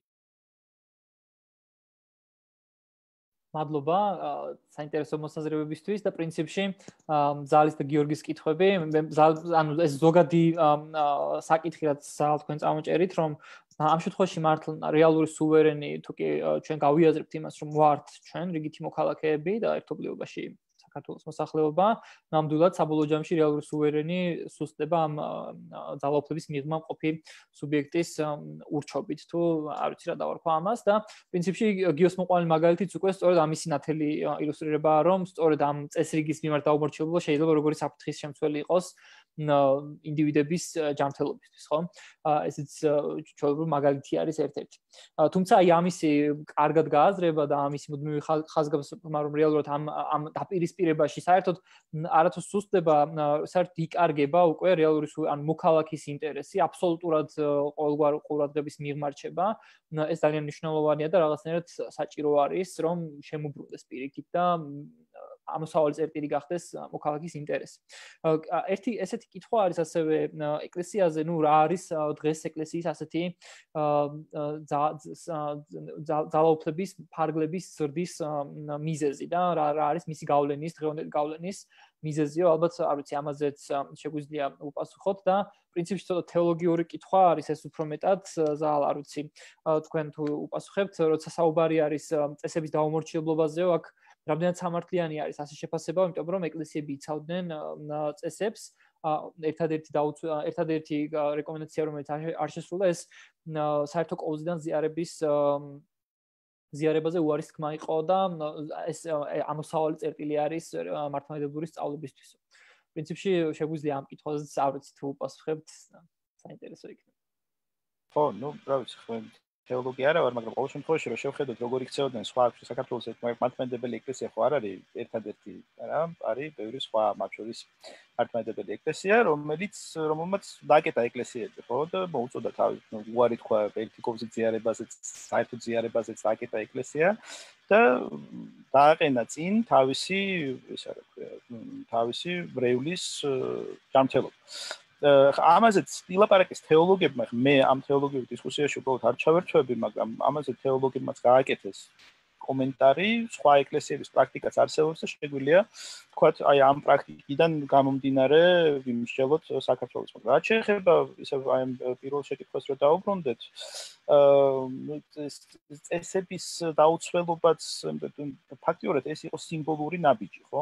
სიმბოლური ნაბიჯი, სადაც ეკლესიამ აჩვენა, საპატრიარქომ აჩვენა თავისი ძალაუფლების რეალური ზონა. ხო? და საკმაოდ ესეთ მნიშვნელოვანი სერიოზული დემონსტრაცია იყო აჩვენა, რომ აი უკიდურეს შემთხვევაში, სადაც აღმასრულებელი ხელისუფლების სახელმწიფოს, ასე ვთქვათ, ძალაუფლება უნდა იყოს ყველაზე ძლიერი, ხო, საგანგებო მდგომარეობის დროს, აი იქაც კი სახელმწიფო არის უძლური ეკლესიის წინაშე. ამაზე დიდი დემონსტრაცია შეუძლებელი იყო, წარმოუდგენელი იყო და ალბათ მეტი ვერც იქნება. ეხლა მიზეზები რა არის? ამაზე დიდხანს შეიძლება ლაპარაკი, მაგრამ მოკლედ რომ მოვჭრათ, ასე ვთქვათ, ისევ და ისევ 87 წლიდან მოყოლებული მიდის აი ეს პროცესი, როდესაც საპატრიარქმა გადაწყვიტა, ასე ვთქვათ, ხელში ჩაეგდო ნაციონალური დისკურსი, ან განმარტება იმისი, რას ნიშნავს ქართველი, ხო? აქ ის მას მოუწია დაპირისპირებას ვიეტნამსახურდიესთანაც. შემდეგ საპატრიარქო ფაქტიურად გაძლიერდა შევარდნაძესთან ალიანსით, ანუ იმით, რომ შევარდნაძემ თავის პოლიტიკური ლეგიტიმაცია იყიდა ეკლესიის ხარჯზე, ანუ ეკლესიასთან გარიგების ხარჯზე, კონკორდატის ხარჯზე, საკონსტიტუციო ჩანაწერის ხარჯზე და ეკლესიისთვის, საპატრიარქოსთვის ფაქტიურად წარმოუდგენელი პრივილეგიების მინიჭების ხარჯზე, ხო? შეუშვა ის ციხეებში, ეგერ პენიტენციალურ დაწესებულებებში, სხვა ეკლესია ვერ შედის, მაგალითად შეუშვა ის საგანმანათლებლო დაწესებულებებში, ჯარში და ასე შემდეგ, ხო? მისი გავლენა გაზარდა გრანდიოზულად, დაუწეს საგადასახადო შეღავათები და აი ესეთ პრივილეგირებულ მდგომარეობაში ჩაყენებული ინსტიტუტი იზრდება ნელ-ნელა და ფაქტიურად ურიგდება ყველა შემდეგ თავრობას ანიჭებს გარკვეულ პოლიტიკურ ლეგიტიმაციას ან ფორას პრეფერენციას შემდეგი არჩევნებისთვის. აი ესეთ პირობებში ნებისმიერ რაღაც გაიზრდება, ასე ვთქვათ, არა მარტო მართლმადიდებელი ეკლესია, მაგრამ ნუ მოკლედ რომ მიზეზები ჩამოვთვალოთ ეს ჩემი აზრით ის. კი ბატონო, ერთი კითხვა იყო ასევე დასმული, გიო ალბათ უფრო შენ იქნები ადრესატი. ნუ ჩვენ ბევრი ვისაუბრეთ როგორც ინსტიტუციურ და კონსტიტუციურ პრობლემებზე, თუმცა აი სახალხო დამცველისთვის რა ტიპის პრობლემები იყო უფრო მეტად საგანგებო მდგომარეობასთან დაკავშირებული, რომელიც უკავშირდებოდა სოციო-ეკონომიკურ სიდუხჭირეს და ნუ ესეც პრინციპში შეიძლება ამაზეც არ არის ბევრი საკამათო, რომ ეს მდგომარეობა ერთ-ერთი ყველაზე მძიმე შეიძლება აღმოჩნდეს ჩვენი სოციო-ეკონომიკურად მოწყვლადი ფენებისთვის, ხო? აი აქ რა გამოწვევებს ხედავდა სახალხო დამცველის ოფისი, ან თუ ქონდა რაიმე ტიპის გამოწვევები, ან უშუალოდ პრობლემები ველზე მუშაობისთვის. მადლობა ამ კითხვისთვის. იქნებ მომდევნო რომ ამ სფეროს მე შეიძლება ცოტა უფრო არ ვფარავდე, შეიძლება არ მქონდეს ზუსტი ინფორმაცია. ჩემი კოლეგები სხვადასხვა ფორმატში ამის შესახებ ისაუბრებენ, მათ შორის ჩვენ ანგარიშებში. მე რაც მახსენდება, რამდენიმე მარტივ მაგალითს მოყვები, მაგალითად გადაადგილების თავისუფლებასთან დაკავშირებული შეზღუდვები და კომენდანტის საათი, განსაკუთრებით 70 წელს გადაცელებულ პირებთან დაკავშირებული აკრძალვები, იყო ის, რის გამოც ძალიან ბევრ ქალაქში თუ რაიონში ჩარჩენილი იყვნენ ადამიანები, რომც ვერ გადაადგილდებოდნენ ფიზიკურად. ესეთი შეზღუდვების შედეგი იყო. ძალიან ბევრ ადამიანს ჰქონდა პრობლემები უშუალოდ პირველივე დღეებიდან გამომდინარე, ვინც ღიურ ხელფასზე მუშაობს, სარჩოსთან დაკავშირებული საკითხები და სოციალური თემატიკის პრობლემები ბუნებრივია არსებობდა და ჩვენი თანამშრომლების და სამსახურის მიერ ხდებოდა გადამისამართება გარკვეულ მუნიციპალიტეტებთან, გარკვეულ ცენტრალურ ხელისუფლებებთან, რომლებიც ახდენდნენ გარკვეულ დახმარებების მობილიზებას და გადაადგილებას. ძირითადად ასევე ჰქონდა სამედიცინო კუთხით არსებული გამოწვევები. მე ვახსენე ჩემი გამოცდილების მაგალითად დიალიზთან დაკავშირებული საკითხები, რომელიც გულისხმობს მაგალითად ყველა მუნიციპალიტეტში არ არის ხელმისაწვდომი და ბუნებრივია გადაადგილებას საჭიროებდა, ასევე ჩვეულებრივი სამედიცინო საჭიროებები რაც ჰქონდა გარკვეული გამოწვევები კარანტინებში, მაგალითად კარანტინებთან დაკავშირებით ჰქონდა ის, რომ ძალიან ბევრი თვითი იზოლაციის, ანუ ხო ვიცით რომ ორი ტიპის კარანტინი არსებობდა, ერთი როცა ხარ სადღაც სახელმწიფოს მიერ შექმნილ სივრცეში და მეორეა თვით იზოლაცია. გამომდინარე იქიდან რომ სახელმწიფოსთვის ტვირთი აღმოჩნდა ის, რომ თვით იზოლაციას ხო გარკვეული კონტროლი ჭირდება, იქ ვიღაცა უნდა მივიდეს, მე იმას ბევრი არ ყვევდნენ, ამიტომ თვით იზოლაციაზე უარს ამბობდა სახელმწიფო და ბუნებრივია მეტ საკარანტინო ღონისძიებას იყენებდა და ამ კუთხით ჰქონდა ბევრი პრობლემები. ერთი საკითხი რაც იყო მაგალითად ჩემი პორტფელია პატიმრები და იქნა გამომდინარე, მაგალითად პატიმრებს შეექმნათ დიდი პრობლემები, იქნა გამომდინარე ციხეებში იყო ამანათები შეზღუდული, მაგალითად მათ არ ჰქონდათ პირადი თეთრეული გულისხმობს საცვლები, მაგალითად წინ და მაისური ამის შეძენის საშუალება, გარკვეული პერიოდი არ ჰქონდათ სხვადასხვა ყოფითი გამოწვევები ჰქონდათ მათ და ასე შემდეგ. ეს არის მოკლედ რაც შემიძლია ვთქვა. დარწმუნებული სხვა ბევრი თემატიკაც იქნებოდა, უბრალოდ მე არ მიწევს ამაზე უშუალოდ მუშაობა და სტრუქტურულად თავში კარგად არ მოვჭადებული. კი, მესმის, ნამდვილად უბრალოდ მართლა ჩვენს EMC-ს მუდმივად ვცდილობს ამ საკითხებზე რომ ისაუბროს და წამოწიოს ეს საკითხები, იმიტომ რომ როგორც წესი ნამდვილად ყოველთვის უფრო მძიმე ფენებზეა ისახება. ყველაზე მძიმედ ეს პრობლემა, მსგავსი პრობლემები და საპატიმრო დაწესებულებებზეც შეიძლება ითქვას პრინციპში, რომ აი თუნდაც ერთი შემთხვევა ქონდა ჩვენ, სადაც ნარკოტიკულ დანაშაულს შორდებულმა ადამიანმა დატოვა საპატიმრო დაწესებულება, თუმცა გარეთ იმდენ მძიმე ეკონომიკური მდგომარეობა ჰქონდა მას, რომ რაღაცნაირად აქაც სახელმწიფოს როლი აქაც არის დასანახი, რომ აი პატიმრობის დატოვების შემდეგ ადამიანები რეალურად არ აღმოჩნდნენ მარტო მით უმეტეს ამ პირობებში, საკარანტინო პირობებში, როცა ისედაც შეზღუდული არის შრომითი ბაზარი, კიდევ უფრო ძალიან რთული არის ამ ადამიანების მდგომარეობა შეიძლება ორმაგად რთული იყოს. მე პრინციპში ნელ-ნელა რომ შემაჯამებელი კითხვებისკენ წავიდეთ, უფრო და ალბათ ყველა თქვენ გასთხოვდი კითხვას, და პასუხს. ნელ-ნელა შეჯამებისკენ რომ წავიდეთ, უფრო მინდა გვესაუბრა სამომავლო პერსპექტივაზე და მათ შორის თუნდაც ეს კანონპროექტი რაც არის ინიცირებული, რა საფრთხეებს ქმნის და რა გაკვეთილები შეიძლება გამოვიტანოთ ჩვენ ამ პერიოდიდან დაახლოებით ეს რომ ამაზე რომ გვესაუბრა უკვე მოკლე შეჯამებებით და ნელ-ნელა უკვე მე დავამშვიდობებით ჩვენს მაყურებელს. თორნიკე, მოდი შენ დავიწყოთ ამჯერად. კი ბატონო. ნუ ესე იგი ამ ახალ ინიცირებულ კანონზე რაც შემიძლია ვთქვა არის ის რომ ნუ თავიდან იყო ძალიან მძიმე ფორმით ჩამოყალიბებული და ინიცირებული ისაუბრა კიდეც გიორგიმ ამაზე და მისი მთავარი პრობლემა იყო ის რომ თვითონ უკვე საკანონმდებლო დონეზე ფორმულირდა ის განსაზღვრული შესაძლებლობები რაც შეიძლება მთავრობას კონდეს ორდინალურ მდგომარეობაში, ხო? თუმცა ნუ ეს ბოლომდე არ ვიცით ხა რეალურად რა ფორმით ჩამოყალიბდება ეს გარკვეული წინგაბიჯი იყო სახალხო დამცველის ბევრი რეკომენდაცია გათვალისწინებულია, ნუ არ ვიცით ჯერ მეორე მოსმენიდან, მეორე და მესამე მოსმენის შემდეგ ესე იგი რა ფორმით ჩამოყალიბდება ეს კანონპროექტი. თუმცა ეს პირველადი ვერსია განსაკუთრებით პრობლემური იყო. რა შეეხება ახლა რა შეგვიძლია ვისწავლოთ ამ საგანგებო მდგომარეობიდან და რა შეგვიძლია მომავლისთვის გავითვალისწინოთ, ხო, ახლა ჩემი აზრით მაგალითად ჩვენ ყოველ შემთხვევაში აქედან არ უნდა ვისწავლოთ ის რომ ძლიერი სახელმწიფოს იდეა არის უგულებელსაყოფი, ჩემთვის არ არის ყოველ შემთხვევაში. ჩემთვის პრობლემურია სუსტი სახელმწიფოს იდეა, რომელსაც არ გააჩნია ბერკეტები და განძარცულია ყოველგვარი რესურსისგან, რომ იზრუნოს თუნდაც ადამიანის უფლების დაცვაზე. უბრალოდ მთავარი ალბათ ჩვენს პოლიტიკურ დღის წესრიგში უნდა იყოს ის, რომ ძლიერი სახელმწიფო არ ნიშნავს ჩაგვრელ და რეპრესიულ სახელმწიფოს, ხო? ძლიერი სახელმწიფო ნიშნავს სოციალური პასუხისმგებლობის მქონე სახელმწიფოს და ყველა ის მექანიზმი, რომელზეც ჩვენ საუბრობთ, რომ ორდინალურ მდგომარეობაში დაცული უნდა იყოს, ეს იმისთვის საუბრობთ, რომ რეპრესიულ და ჩაგვრელ აპარატად არ იქცეს სახელმწიფო და ეს რაღაცა მინიმალური გარანტიები მაინც არსებობდეს, რომ ეს უკონტროლო ძალაუფლება რაღაცნაირად შეკავდეს და ეს ორდინალურ მდგომარეობაში წონასწორობის ფარგლებში დარჩეს. ეს იქნებოდა ჩემი ფორე.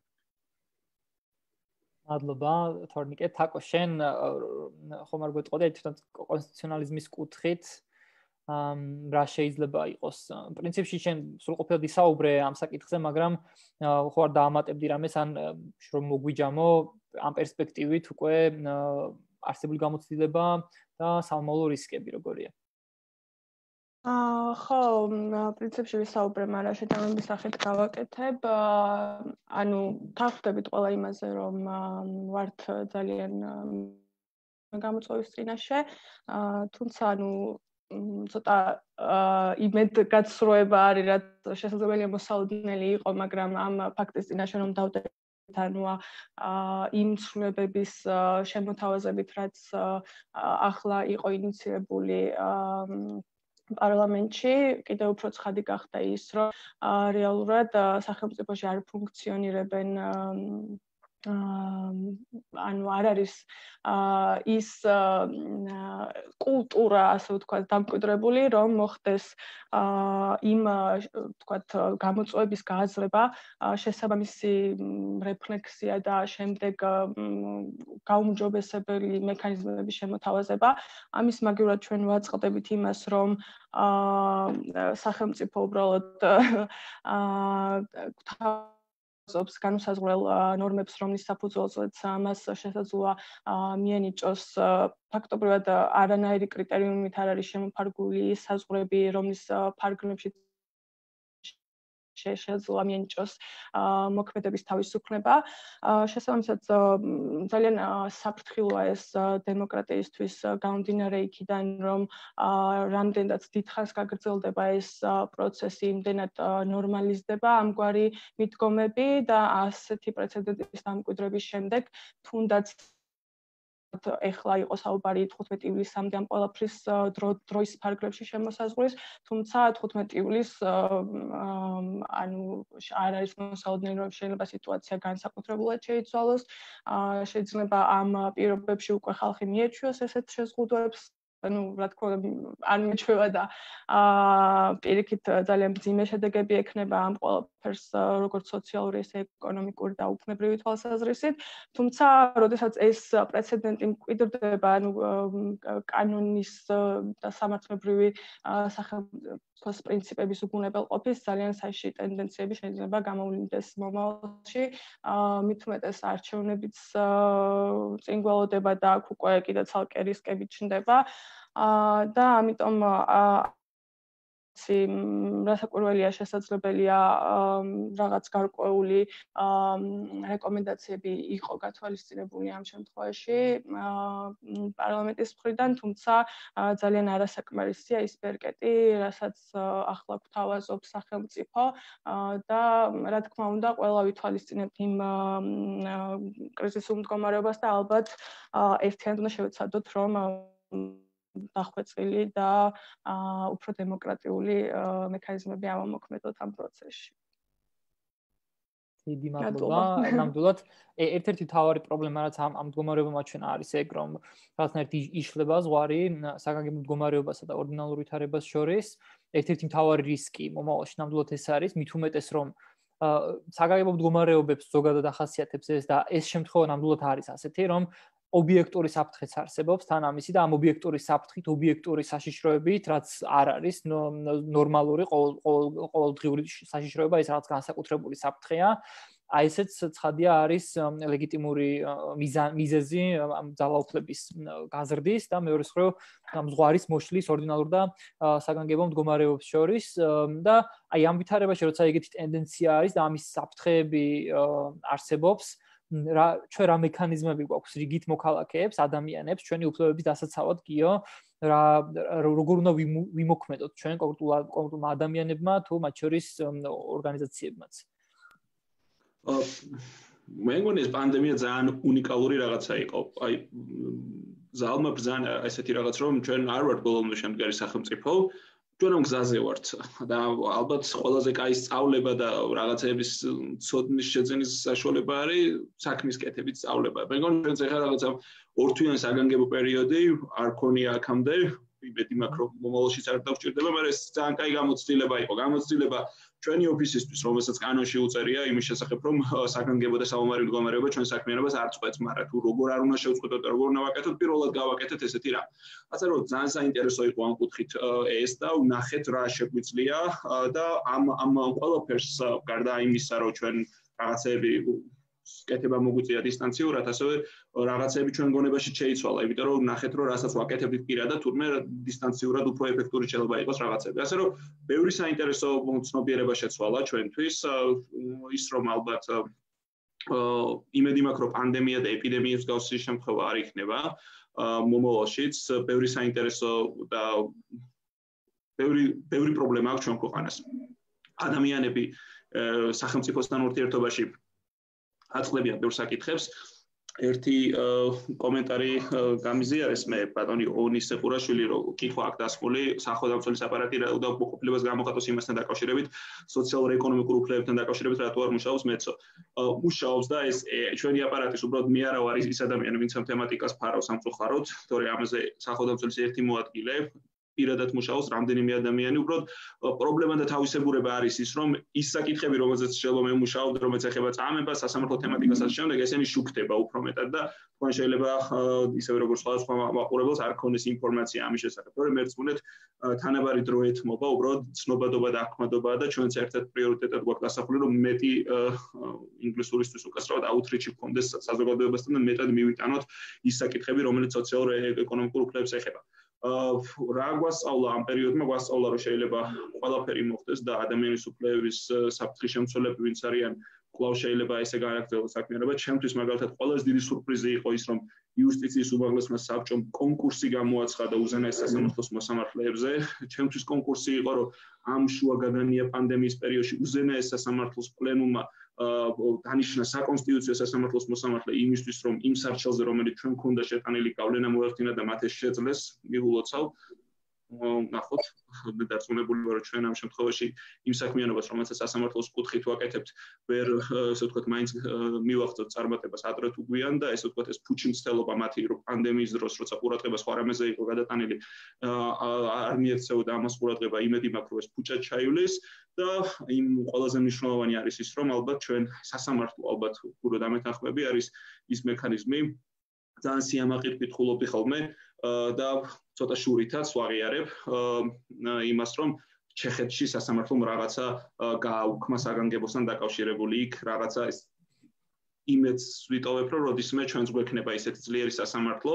და მეც რო ხშირად ვამბობ რომ ჩვენ საკონსტიტუციო სასამართლოში წავალთ ჩვენ სასამართლოს მივმართოთ სასამართლო მეგობრის მოსაზრებით ისეთი ძლიერი სასამართლო გვეყოლება რომელიც ასე ვთქვათ ჟამიანობის დროს თუ მშვიდობიანობის დროს იქნება ძალიან კარგი დამცავი და ადამიანის უფლების დაცვის მექანიზმი. ჩვენ დღესდღეობით ეს პრობლემა გვაქვს, როგორც პანდემიის დროს, ისე არა პანდემიის დროს და პანდემიამ ეს საკითხი კიდევ უფრო კარგად წარმოაჩინა და კიდევ უფრო კარგად დაგვანახა.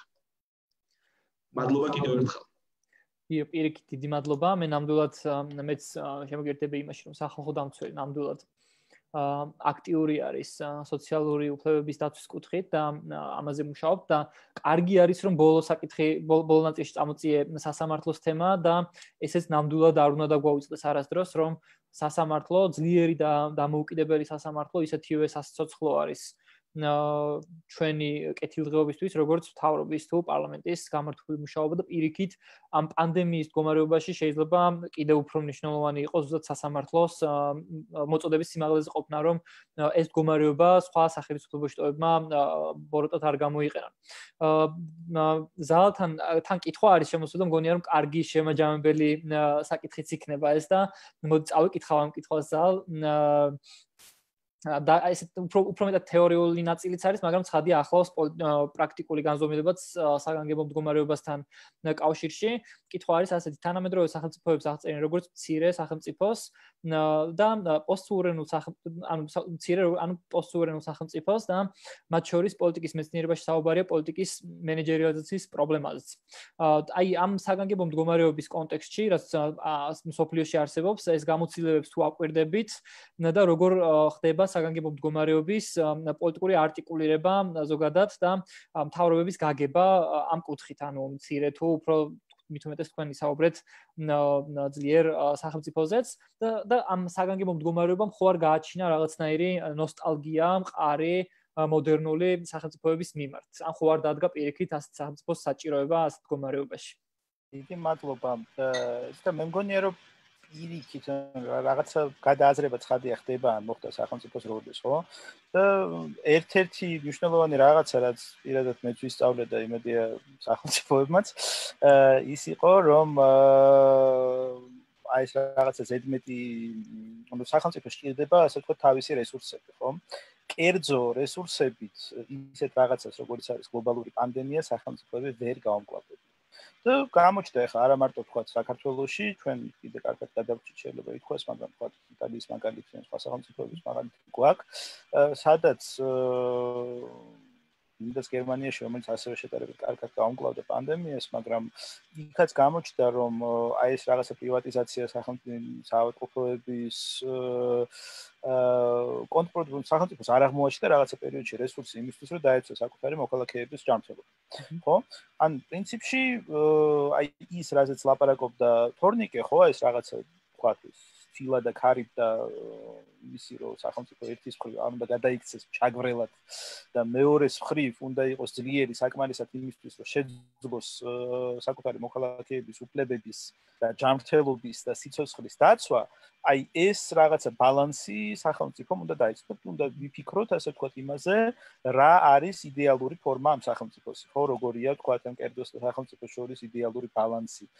იდეალური გლობალურად იდეალური ალბათ არ არსებობს, მაგრამ ყველა სახელმწიფოსთვის თქვა თავისი მეტნაკლებად იდეალური მოდელი იქნება შესამუშავებელი. ხო, ამიტომ რა ვიცი, ეს რაღაცა მე ვფიქრობ უფრო რომ არ გააჩინა ეს ძლიერი ხელის მოთხოვნილება, იმიტომ რომ თქვა სიტყვაზე დასაწყის რეაქციებს რომ დავაკვირდეთ, მაგალითად ევროპაში ხო საქართველოშიც გამოჩნდა ეს მოითხოვეს არა ირანთან საზღვრების შეკეტვა მომენტალურად, მაგრამ არ მოითხოვეს იტალიასთან საზღვრების შეკეტვა. შერჩევითი, ასე ვთქვათ, შოვინიზმი ვლინდა რა. პირველი რეაქციები იყო ევროპაშიც ისეთი, რომ მოდით ახლა საზღვრები ჩავკეტებთ და რახან ჩაიკეტა ეს საზღვრები, ბევრმა ადამიანმა ივარაუდა, რომ აი ეს ის არის, რასაც მემარჯვენე რადიკალური პარტიები ითხოვენ, ეს არის დაბრუნება ისევ ნაციონალურ სახელმწიფოსთან, ისევ საზღვრების ჩაკეტვა, ისევ რაღაცა საზღვრო სამყაროზე უარის თქმა, არ მინდა ვახსენო გლობალური, იმიტომ რომ გლობალიზაციას კიდევ სხვა კუდები აქვს, რომელიც ჩვენ ახლა ამ თვითონს არ გვეხება. მაგრამ მეორე ნაბიჯი მაინც აღმოჩნდა უფრო სხვა, ხო, მეორე ნაბიჯი მაინც აღმოჩნდა უფრო სხვა, რომელმაც პირიქით გამოაჩინა, რომ ის სახელმწიფოები სწორედ სადაც თქვა სიტყვაზე ესეთ პოპულისტური მთავრობები იყვნენ, რომელიც აი ეს ნოსტალგიურად აი მოდერნული სახელმწიფოს ლოზუნგებით მოვიდნენ, სწორედ იქ შეიქმნა ყველაზე სერიოზული პრობლემები, ხო? თქვა სიტყვაზე ამერიკის შეერთებული შტატები, დიდი ბრიტანეთი, სხვა სახელმწიფოებთან შედარებით, თქვა სწორედ აი ამ თავიანთი მმართველობის პოპულისტი ლიდერების წყალობით აღმოჩნდნენ უსეთი იგივე, ხო? აღმოჩნდნენ უფრო დაუცველად მიუხედავად იმისა, რომ ამ თქვა სიტყვაზე რუსეთის ხელში იყო აკუმულირებული სრული რესურსი სახელმწიფო ძალაუფლებისა, რა. ეს ჩვენ გვიჩვენებს, რომ თოფი, ავტომატი და ტანკი და თქვათ ძლიერი ხელი და ძალაუფლების ვერტიკალი არ არის პასუხი ისე თუ გამოწვევებზე, როგორც არის რა, ამას ჭირდება უფრო მოქნილი რაღაცა, მოქნილი სტრუქტურა და ეს მოქნილი სტრუქტურა არის აი სწორედ რაღაცა შეიძლება იდეალური ბალანსი სახელმწიფოს შორის, რომელსაც აქვს უნარი დაიცვას საკუთარი მოქალაქეების ინტერესები, უფლებები და სიცოცხლე და რაღაც სამოქალაქო საზოგადოებას და თქვა კერძო სექტორს შორის. მადლობა. ძალიან დიდი მადლობა და მგონია რომ საინტერესო შეჯამება გამოგვივიდა. და ძალიან დიდი მადლობა გულწრფელად თითოეულ თქვენგანს მოხსენებებისთვის და საინტერესო მოსაზრებების გაზიარებისთვის. მე იმედს ვიტოვებ, რომ პანდემია და ეს ვირუსი ნელ-ნელა უფრო მილავად რეჟიმში გადავა და ასევე იმედს გამოვთქვამ, რომ ეს გამოცდილება ჩვენი ორთვიანი, რომელიც არაერთი მიმართულებით იყო კრიტიკული და არაერთი მიმართულებით აჩვენა პრობლემა, რომელიც მანამდეც შეიძლება არსებობდა, უბრალოდ უფრო მეტად ხილული გახადა ეს პრობლემები, იგივე თუნდაც სოციო-ეკონომიკური კუთხით არსებული გამოწვევები. იმედს ვიტოვებ, რომ მომავალში ეს საკითხები არ დაგვავიწყდება, არ ამოგვივარდება ჩვენი გონებიდან და ვფიქრებთ ამ პრობლემების გადაჭრაზე, მათ შორის ბოლო საკითხიც, რომელიც ნაკლებად ისმება ხოლმე ამაზე აქცენტი, მაგრამ პანდემიის ჭრილშიც ცხადია და მნიშვნელოვანი არის სახელმწიფოს როლის სწორად გააზრება, ზუსტად გააზრება, რათა მართლა ერთის მხრივ არ მივიღოთ ჩვენ ჩაგვრელი სახელმწიფო, რომელიც მუდმივად ლახავს ადამიანის უფლებებს და აკეთებს ინდივიდის ინსტრუმენტალიზაციას. მეორეს მხრივ ჩვენ გვყავდეს ეფექტიანი ძლიერი სახელმწიფო, რომელიც შეძლებს მოქალაქეების ინტერესების დაცვას და მათ კეთილდღეობის უზრუნველყოფას. კიდევ ერთხელ დიდი მადლობა თქვენ და ასევე მადლობას ვუხდი მაყურებლებს, რომლებიც გვისმენდნენ, გვისმენდნენ კითხვებს. გემშვიდობებით, ნახვამდის.